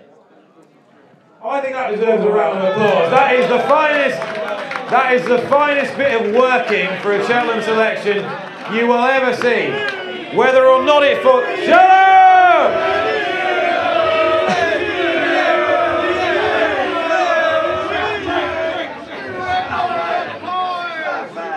Whether or not it falls out of the back of the TV is another matter. You're not gonna beat that, DJ. You're not gonna beat it. So I don't know why you're gonna try. Follow that. It's a bit like people turning up here tonight expecting to see Rich Ricci and to see me instead. It's impossible to follow that. As Paul said, basically everything that needs to be said, Paul has said it. Like if you go back through the recent winners, or the winners of this race since it's been the Albert Bartlett. Bertie, yeah, that'll do. You know, Bertie Stream, Brindisi Breeze, Very Wood, you know what I mean, Harry? They're all basically plodders. And what happens is, as Paul said, these young horses get taken out of their comfort zone, they're not used to it, and so many good horses have got beaten in this race. Like, you look back to Debt Duty last season, Bell's Hill and stuff like that. And don't get sucked, please, please, please. No matter if you fancy a horse like Santini, who could be a superstar, like Next Destination, who could be a superstar, like even Cracking Smart, who could be very good, don't get sucked into the trap that we get sucked into year after year and backing the most promising horse in the race, because it doesn't matter. It's simply to go against all your judgment, and if you think there's a superstar in this race, just try and keep your money and don't back it, because superstars don't win this race. And for that reason, I think, as Paul said, I think Calip Mad is the value, but I think Chef des Obeaux is the most likely winner of the race, because he's a proper stayer who knows how to win over 3 miles.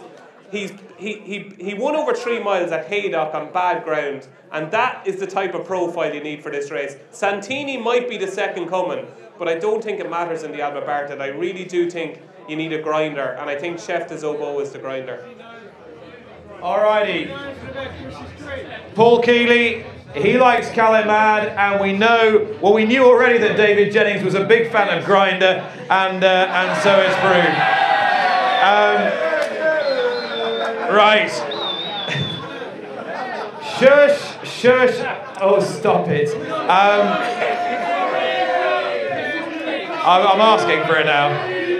I'm asking for it. It's a roll call. I know, I'm sorry, right. Right, the Gold Cup then, the big one. Is Mike Bite going to bite? And if he doesn't bite, what's going to bite and what's got the most bite? Paul Kealy, might bite or not? Somebody just shouted out the giant bolster.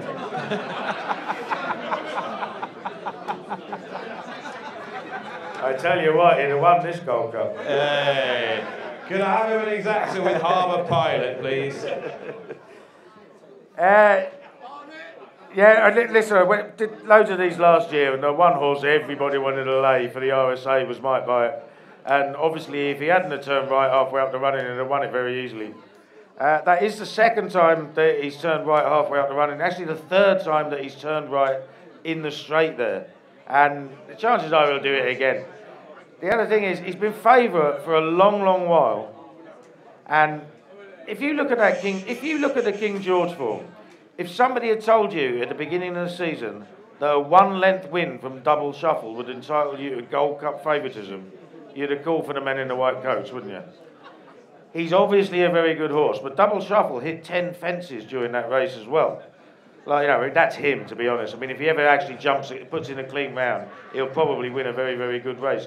But the whole point is, the horse has been favourite for ages. He's got his quirks. He hasn't separated himself away from the field as much as the odds suggest. And, I have to take him on. And if you look at the normal profile of a race, it's a second season chaser, Might Bite is one. With a last time out Grade 1 win, Might Bite is one. He's got all that, but then so has Road to Respect. And Road to Respect did win a race at Cheltenham last season, and he did win it by miles, and he didn't turn right turning up the straight, and he stays 3 miles, and he's a very, very good horse, and on good ground, I wouldn't want to kick him out of frame. Road to Respect, good solid claims. Paul Kealy's Gold Cup selection. David. Yeah, it's very open. Might Bite is the right favourite, and we can all try and find chinks in his form. And the one chink that everybody is going to say, he's a son of Scorpion.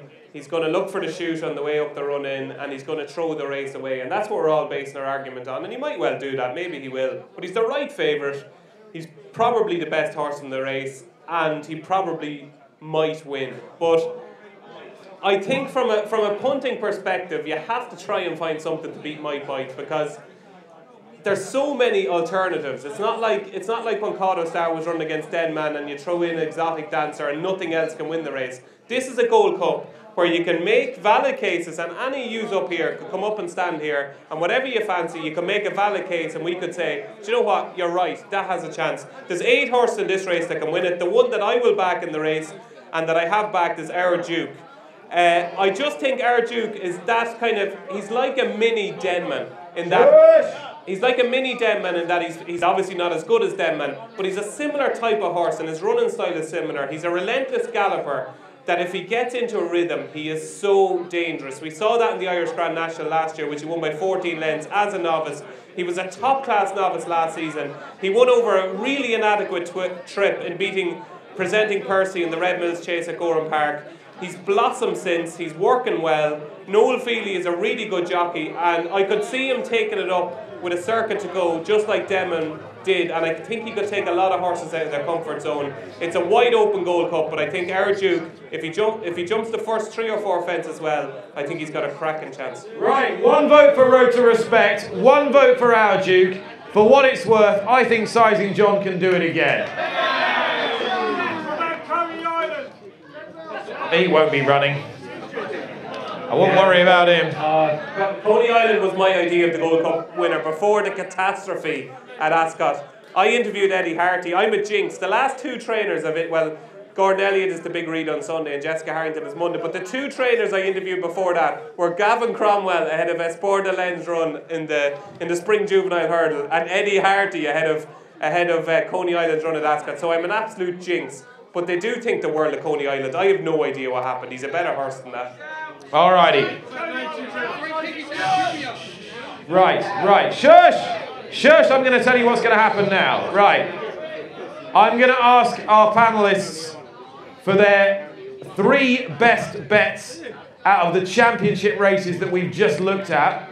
Then I'm going to ask each of them for a list of their handicappers. Then we're going to take a few questions. So if you're happy to listen, and you should listen because you're going to get a lot of information now in the next 5 minutes.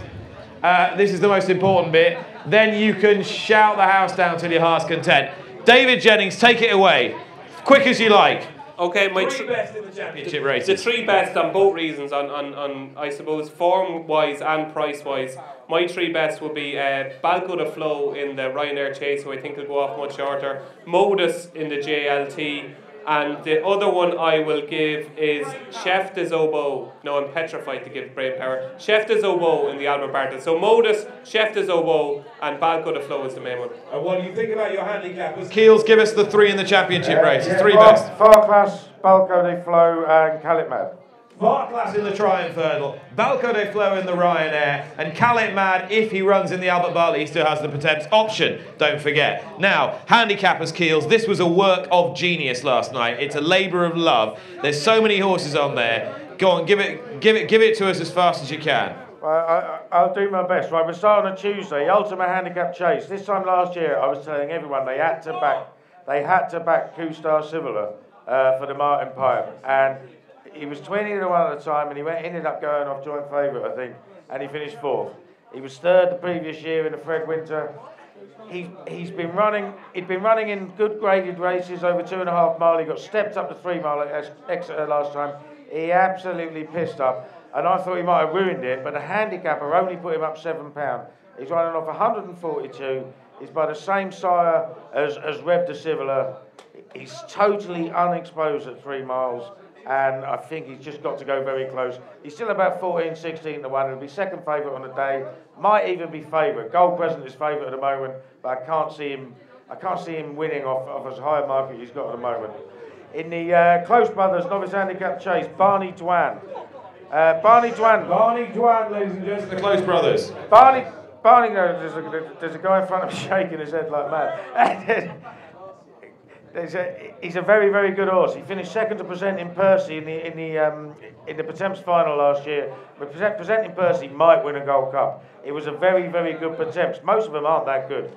Right? He's come out. He's run his races. He actually got dropped £2 for winning at Musselburgh last time. Some people are worried about the way he jumps, but when he gets better ground, like a lot of horses, he'll jump better out of it. He's running off a mark of 143. He's at least £10 better than that. He has to go well. National Hunt Chase. Yes. National Hunt Chase, very interesting. Everyone thinks there's a million plots in this race, and there probably are. But the horse that interested me most ran in the 2.5 mile chase at Sandown last time and got beat 30 lengths. It's called No Comment, trained by Philip Hobbs. He'd only have been beaten 3 or 4 lengths had he not made a horrendous mistake in the straight. Now, he was a very, very good hurdler, very, very good handicap hurdler at 3 miles. He wants a trip. He's a good horse, and he's still 20, 25 to 1. JP McManus, he will have a good jockey on him, and that's one of the things you need to... I think one's already been booked, hasn't he? Who has it? Is it O'Connor? No? I think it will be. Yeah, there you go. Apparently, judging by the way Dave went there, we're not supposed to let you know that. I didn't know that either, but he's got a cracking chance. I really want to back No Comment now. I really... Yeah, he will not be a 20 to 1 shot. We go to the Coral Club. Horse very interesting. The horse trained by Ben Paulin called Le Broy. Last time he ran was in December at Aintree. Le Broy.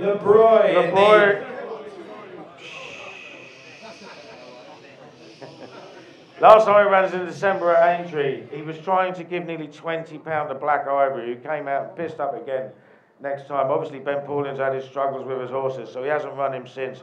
But he's only, I think he's £2 higher than he was then. He's got a fantastic handicap mark. He has to go close if he runs in that race. I think he's also in the Potemps. In the Fred Winter horse, you know, we're talking about the Triumph Hurdle earlier on, and we're talking about Look My Way being a really, really good horse. Well, Paul Nicholls' Act of Valour absolutely destroyed him. First time out over hurdles. He was not right second time when he ran against We Have a Dream. Third time he was second to We Have a Dream at Musselburgh on soft ground. Doesn't like soft ground. He's nearly 100 horse on the flat. He's running off 136 in the Fred Winter. He's just got to go well. He's about 14 to 1. He'll be shorter than that. There's a gentleman at the back shouting banker. At least I think that's what he's shouting.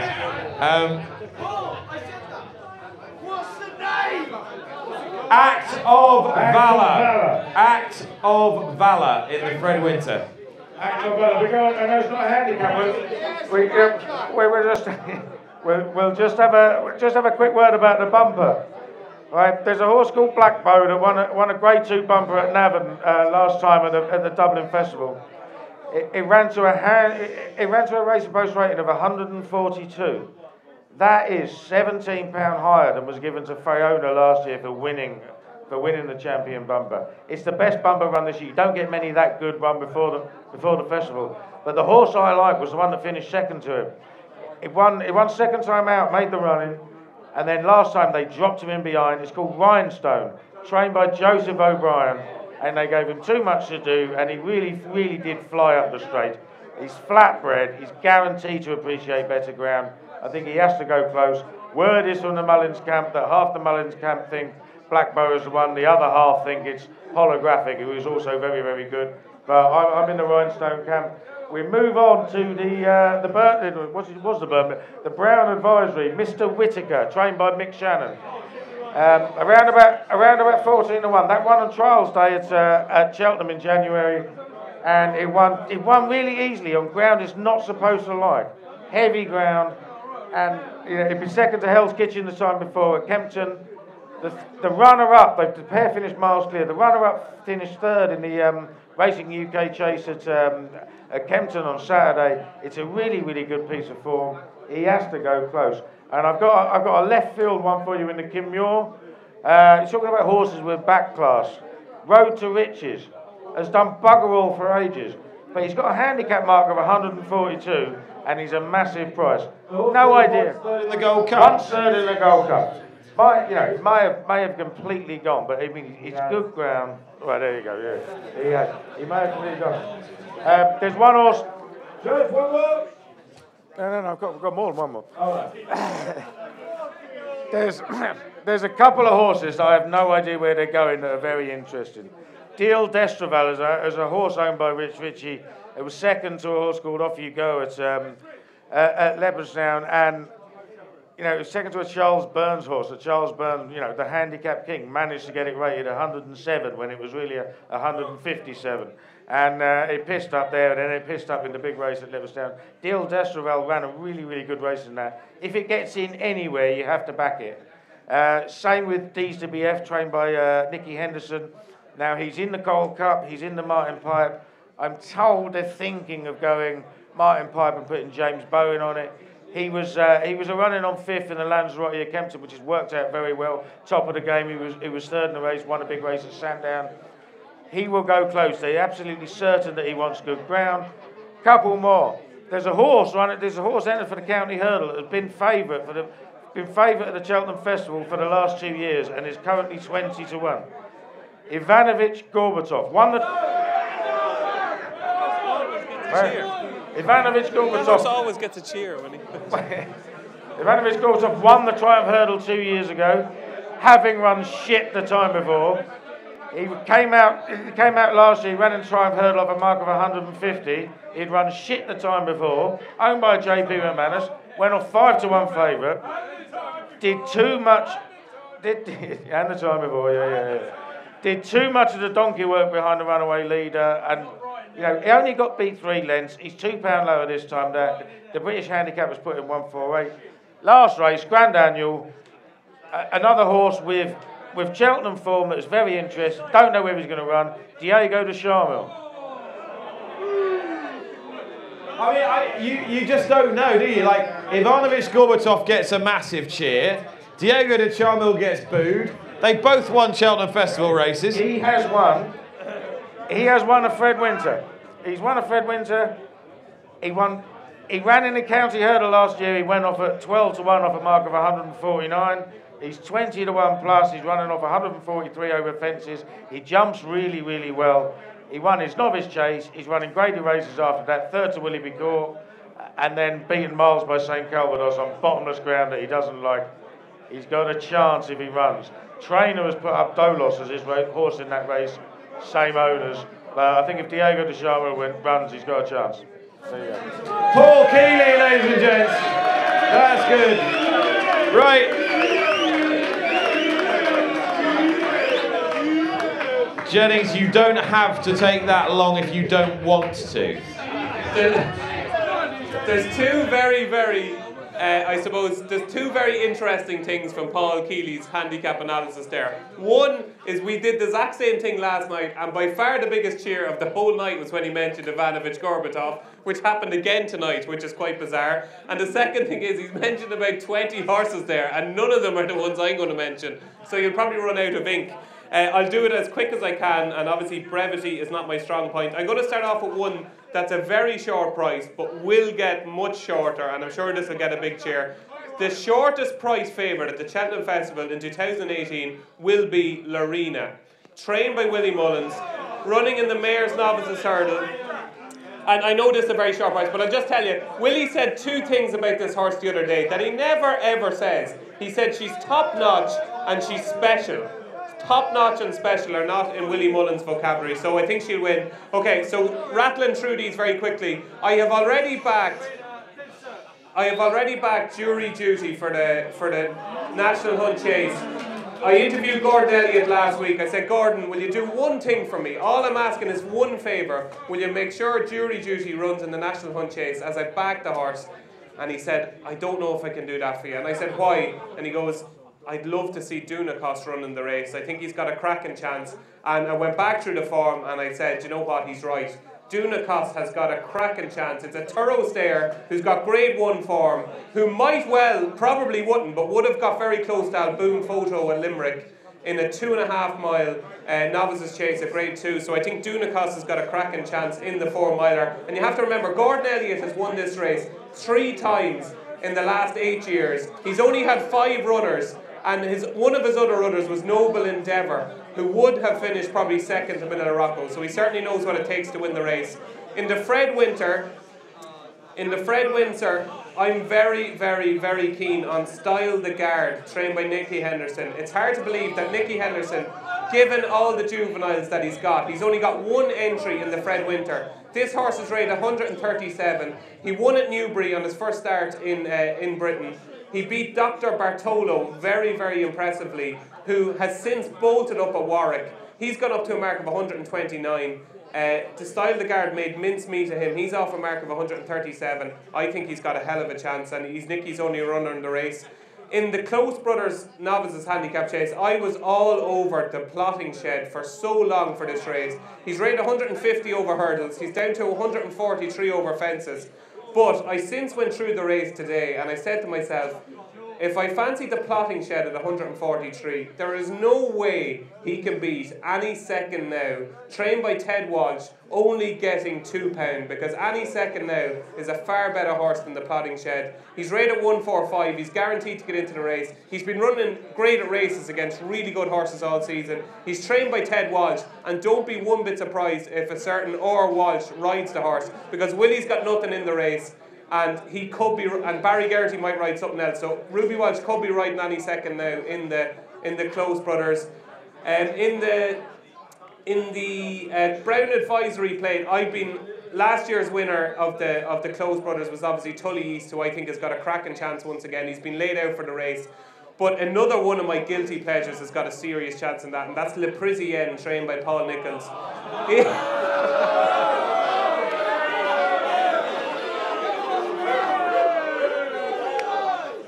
He's doing it on purpose now. He's doing it on purpose.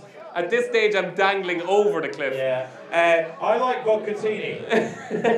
But if you Nobody remembers him. If you go back to his run in the Bet Victor chase, the old Paddy Power, he was given an awful lot to do that day. He was third behind Splash Up Ginge. Second that day was Starkitect, who would have absolutely bolted up in the December race. He's off the same mark. He's off 150 and. Listening to Paul Nicholls' quotes, he's got intensive schooling in the last couple of weeks, so I think Le Parisien can go really well. But finally, I have two more to go.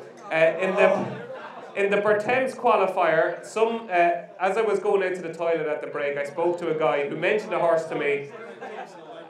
He mentioned a horse to me, and I totally agree. In the Berthames final, Louis Vac Pouch, trained by Philip Hobbs, is made for the Berthames final. He's a keen hold-up horse who won very impressively at Aintree in November. Third that day was Beer Goggles, who has since won a Grade 1. He's got up to a mark of 145, but he's improving out of all recognition. And I think Louis Vac Pouch has got a cracking chance in the Berthames. And finally, possibly my strongest fancy out of all the... My strongest fancy out of all the handicaps is... Don't Touch It in the Grand Annual. Trained by Jessica Harrington, this horse, lads, my God, this horse is well handicapped. He won a Grade 1 race over hurdles at Punchestown 2 years ago. Second that day was my beloved Brain Power. Third was Petit Mouchoir, and fourth was York Hill. He won a handicap chase at the Punchestown Festival last year off a mark of 144. He's only £5 higher now. He has not worn cheek pieces since he won at the Punchestown Festival. He's been laid out for this race. You can guarantee that cheek pieces will be back on for the Grand Annual. His mark has stayed the same on 149. He's a Grade 1 horse in a handicap, and he's the son of Scorpion. What could go wrong? Right, ladies and gents, we got time for a few questions, but you're going to have to be a bit quiet, because otherwise I won't be able to hear them. And I'll just point to, please, just one at a time. So I'll go from the front backwards, just right here in front. Hang on a minute, you just had about 50 naps for the festival, but the one single, does it matter, irrespective of price? All right, one nap for the festival, David Jennings, irrespective of price. Don't touch it. Don't touch it. Far class. I'm going to go for Sizing John. Shush, because otherwise I can't hear your man in front here. One of you really fancied Modus. David. What do you think of King Sock's chances?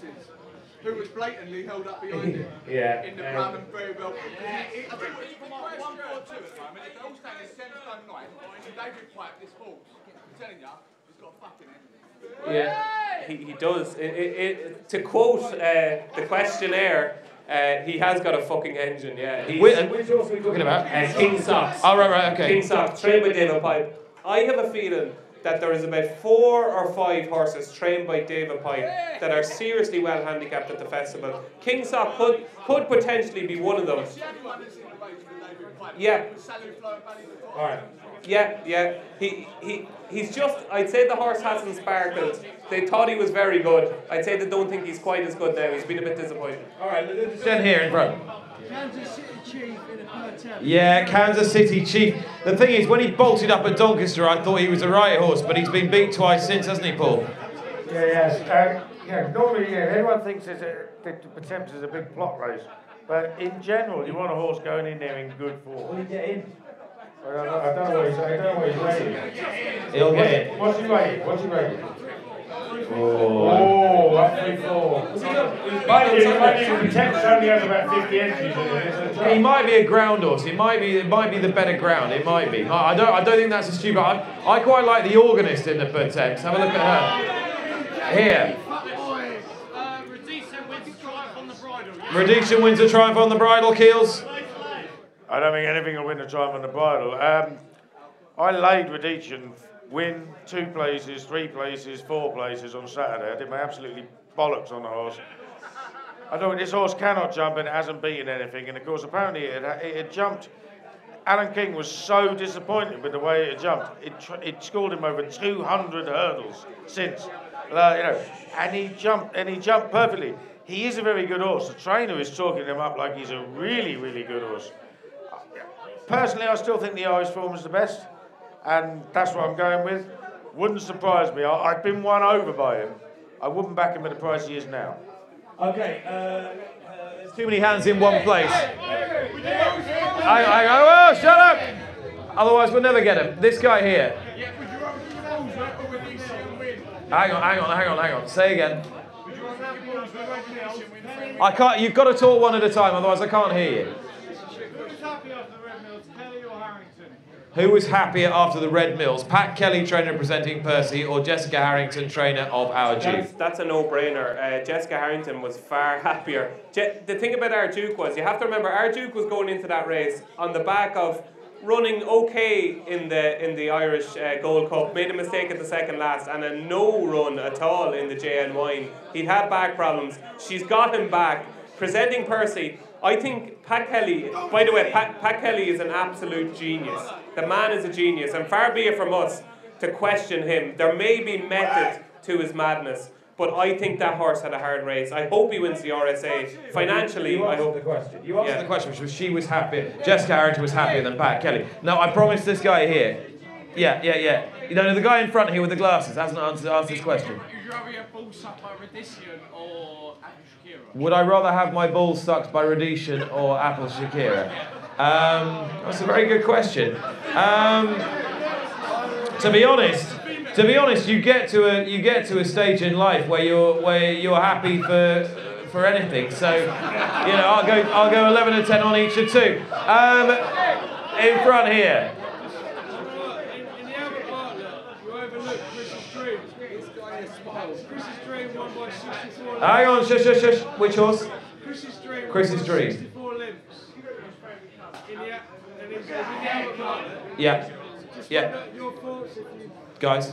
I backed a horse last year. A great race in Ireland. Yeah, I backed a horse last year that won by an absolute mile in the Albert Bartlett, and when it got to the actual Albert Bartlett, then it was tailed off. When horses win by that far, other horses are either out of form or they're shy behind. You know, that's what you got away with. Horse might be brilliant, but he hasn't actually needed to race to win it, has he? You know what I mean?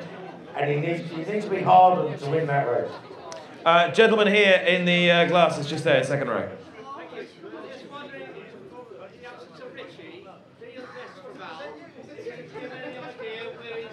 Right, Deal Destraval. Now, Rich talked about the horse last night. Paul, what are the options? I asked him about that horse last night because I'm very interested in him. He'll basically run wherever he'll get in, and that's the problem because he's so low rated. I think he's 134. You know, I guess, and that's right on the cusp of something like the Martin Pipe. Could squeeze into the Gold Cup as well, like, you know, but it's on the cusp, and he will run wherever he'll get in, and he'll run well. Okay, here, just right on the left there, right in front of me there. Is Cause of Causes a sure thing for the cross country, Jennings?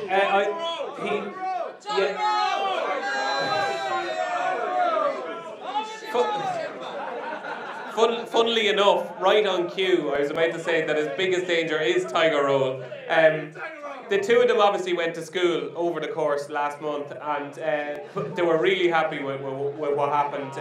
Cause I think has taken a while to warm to himself this season, but he's gradually getting there. And the one question I did ask Gordon Elliott last week was, what result gave you most satisfaction out of all your 6 winners at the Cheltenham Festival last year? And he said Cause is winning the cross country. He said he's a Sable star, they absolutely love him, and you can absolutely guarantee that horse will be trained to the minute to win his 4th race at the festival. I prefer Cause to Tiger Roll. All right, straight in front of me here. Can't hear him, shush. What was Rich Ricci's nap last night? Get a bird, was it? Get a bird. Next to you in the flat cap. Yeah, he mentioned Jack Adam. I thought he was... the gentleman asked, did he mention anything about Jack Adam? Yes, he did, Paul. Yeah, I mean, they seem to think he's not the horse he was, but he's still going to go for the Gold Cup. He's every right to go for the Gold Cup. He's been, second, fourth. Nowhere else you can run him, is it? Well, he can, he's a strong traveller. He kept running around there. But, he's still only 9. It's not a brilliant Gold Cup. So why not run him? Could you get Patrick rides him as well. Patrick Mullins will ride him. have you just asked one, didn't you? So I think it would be fair to. Did you just ask something? Who hasn't asked a question there? Go on, go. I was going to say, we've seen the Sunday after the old Champion Hurdle was going to the Champion Hurdle. How's the panel thinking there in Champion Hurdle? So if Super Sunday was running in the Champion Hurdle, would he have a chance? It's kind of yeah. I think he'd stay on to finish third. All right. Yeah. Next. Nick, do you fancy him? Do you think Simon John's still been a little bit underrated? Well, I know he won a Gold Cup, so he wasn't underrated after that. But it's one poor run in his entire career. In his entire career, he's won one bad race, and that was last time, which has made him 2.5 times the price he probably should be for this. So I think he can win again. Right, I'm going to have to go a bit further back before I come forward again, because it's not fair on those guys otherwise. Right, gentleman with a I was going to say guy with a beer can in his hand. It narrows it down, doesn't it? A gentleman there, right in front of me. Who wins the county hurdle? We mentioned that, haven't we, Keels? Yeah, Ivanovic Gorbatsov was the one I like. I'm not sure he'll win, right? But he's 20-1 now. I guarantee you it'll be single-figure price on the day. So you just have to back him. There's another horse called Flying Tiger who won the Fred Winter last year. He's been travelling around in these graded races, not getting the strong pace that he needs. He'll go well. Go on, Jennings. I'd go for a hairbreadth. Hairbreadth, hasn't run since winning the big race at Sandown before Christmas. There is somebody holding up what looks like a cucumber from here. I'm not sure what it is. Oh, it's just the programme rolled up. Scarlet Dragon at 33 to the Supreme. All right, who finished second the other day to Global Citizen. It's an interesting shout, isn't it? He's an extremely talented horse. It's a horse I've backed loads of times on the flat as well. He needs to learn to settle. I mean, you never know, you know, one run, it can take all the freshness out of him and he'll settle. He actually jumped brilliantly at times. He's quite an interesting horse because he's very talented. You know, I would actually hate to put anybody off a 33-1 shot anyway. You know, if he runs, why not back him? If you like him, back him. He doesn't have a fucking chance. Right, I'll come around like this. So, yes. Who is your lay of the festival? Yeah, Apple Shakira. I'm sure there's 3 or 4 horses in that race with better form than she has. David? Mine, I hate saying this because I absolutely love him, but my lay of the festival will be Under So.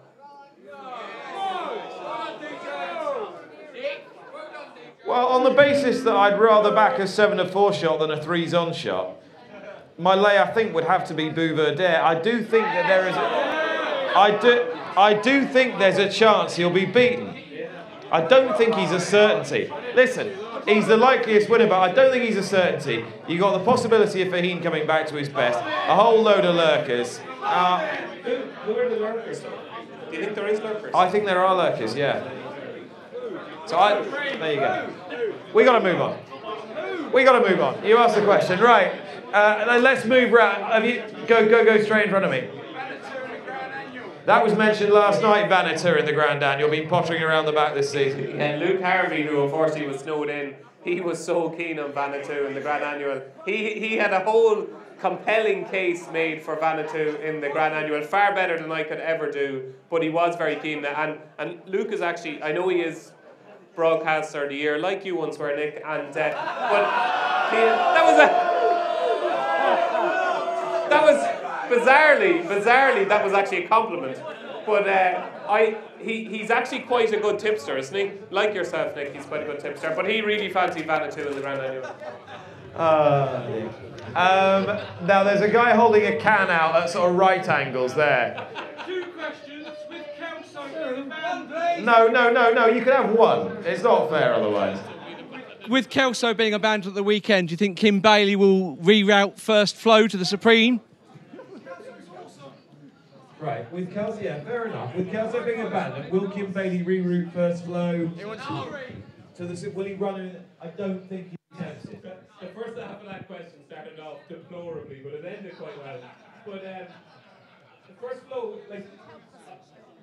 was a good horse on soft ground, and he's been very impressive. But I think Vindication is the one horse they're really loving for babies in the Ballymore. Yeah, the Ballymore, whatever. A tall guy here, just behind you, there. How far does Burning Ambition win the Fox Hunters by? How far does Burning Ambition win the Fox Hunters by? It's actually one of the horses that was written on my list, but I was getting daggers from these two, so I said I better stop. Burning Ambition is a very, very short price. But he's by far the most likely winner of the race. It's like, basically, it's like me being on this couch with these two old fogies. He's the youngest horse in the race. They're all pensioners, and he's an improving horse that's only ran a couple of times. Like, that form behind Gilgambo is cracking form, and he deserves to be favoured. Right, yes, right in front of me. Is Mengley Khan a dog or is he not? Jennings, you must love this Mengley Khan, surely. Apparently, he schooled last week, and it was the best piece of work he's done in a while. So, look, he is the forgotten horse in the race. Yeah, he has a chance, yeah. He's just not trustworthy. Just not trustworthy. He finished last more times than he won when he was with Hugo Palmer. He's run out that time. I'm not convinced he was in form. I'm Get a Bird beat him either. Just don't trust the horse at all. All right, down the front here again. RSA or JLT? Invitation only. Which race would you run him in? He runs in the JLT. All right. Here. On me. Sorry. You're right, guys. What do you think of Move With the Times' chances in the Close Brothers? It's for the streaming. What do you think of Move With the Times' chance in the Close Brothers? Horse who was second in that great Betfair hurdle you were talking about earlier. He is said to have been another one that's been to Martinstown. He's obviously got some very decent form. He ran in the Betfair hurdle last year, second to Ballyandy. He's very, very decent horse. I'm not convinced he's got it up there, to be honest. And he can be a bit clumsy. He's very talented. Quite whether he's got the ticker for it, I'm not sure. He's exactly the type of horse that I should love. Yes. He's exactly the type of horse that I should absolutely love, but I absolutely hate him. I think he's got loads of ability, but I don't think you can trust him. No. I'm going to move on. We've got loads of people asking. Go on.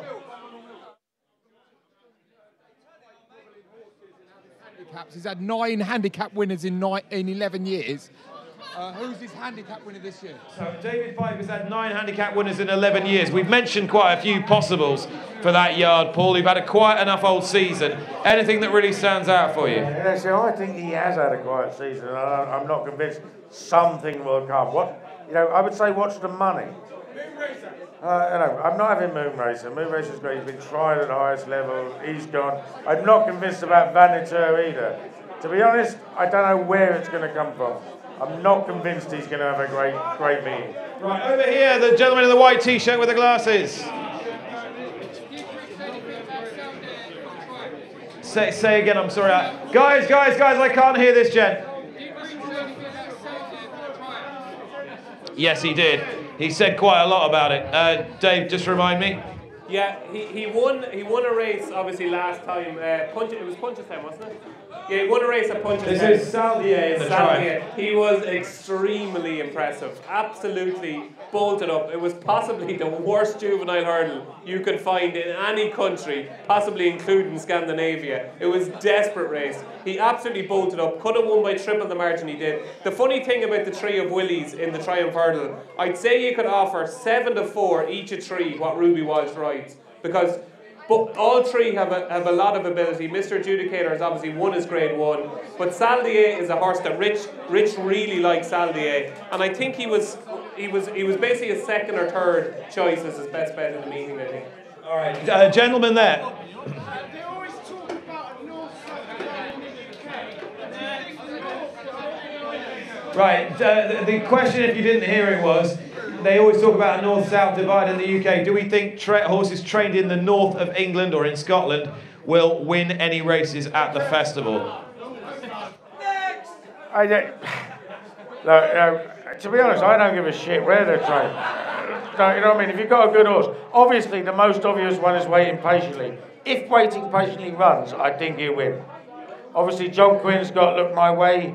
He will have a far better chance of winning the race if he runs in the Fred Winter. I can't pick any others off the top of my head, but trainers in the north, they can all train. The problem is money, not trainers. You know what I mean? It's all about where the money is and where the good horses are going. Give any any of the top trainers in the north a decent horse, and they'll do a job with it. Now, there's somebody with a hand up so far away, but I'm not gonna get you unless I get you now. So shout. I believe my attempt to yours has been placed 19 times out of 20 with the panel laid. Would you lay my tent or yours for a place? Not in a million years, no. He will run his race. At some point in his life, his race isn't going to be good enough to get into the frame, but he doesn't look a lot worse than he was last year, and he doesn't have to be any better than he was last year to hit the frame. And also, he's done something that he hadn't done this time last year, which is win a race at Cheltenham. There's a hand over in the far yeah, the one that's doing that. Go on.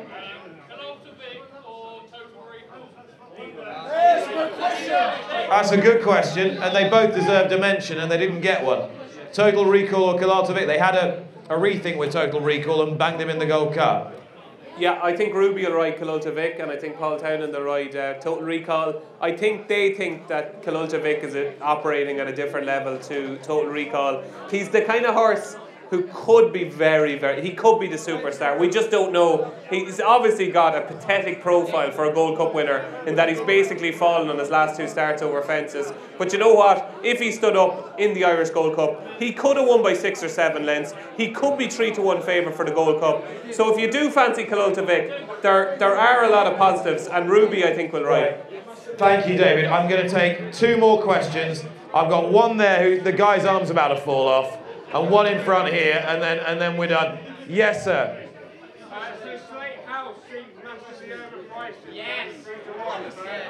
Definitely going to run it. Slate House. Now, Colin Tizard's been talking him up. My favourite thing when somebody asks a question and mentions a horse. So he mentioned Slate House there. There was 3 guys over here. It was basically like he had just won the race. They were like, And when he said, do you think that Slate House is massively overpriced at 33-1, I'm suggesting you think he might be a shade on the big side at 33-1. I backed him at 50. Oh, good man.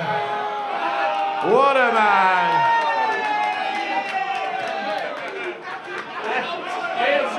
I have 2 words for you. After time Ansel.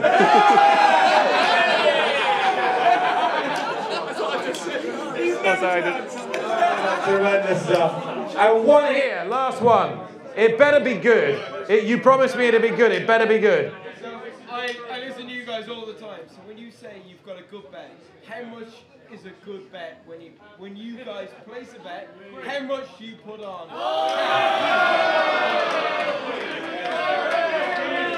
Is it good bet or is it not a good bet? Go on, Keels. If you have a good bet, what's a good bet?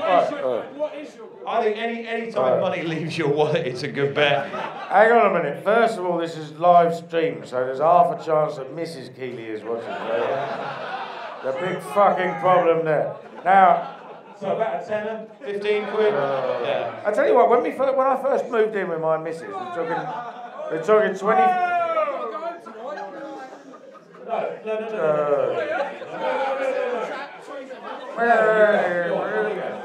No, come on, nobody else has. Just wait. Yeah, wait a minute. Yeah. No, Later. Wait a sec. Hopefully that will stop us from answering the question. I think that's the Cheltenham Preview equivalent of a streaker, wasn't it? But it didn't quite work. When I moved in with my missus 25 years ago, I'm sitting in the living room and I rang up to have a bet. I had a tenner each way. She went, a tenner? She had no idea that it actually meant a score. Imagine how much fucking trouble I would be in if she had any idea now. I am not a massive punter. Part of the reason because you can't fucking get on with most people these days, right? I'd say my maximum bet is probably £2,000. I would have my average bet is a winner each way. Like, you know what I mean? I bet at big prices. You can't get £2,000 to 16-1. I once lost 10 grand in Vegas playing poker in a 17-hour drinking session. But I did win it playing roulette the day before, so I was level on the week. But no, I'm not a massive punter.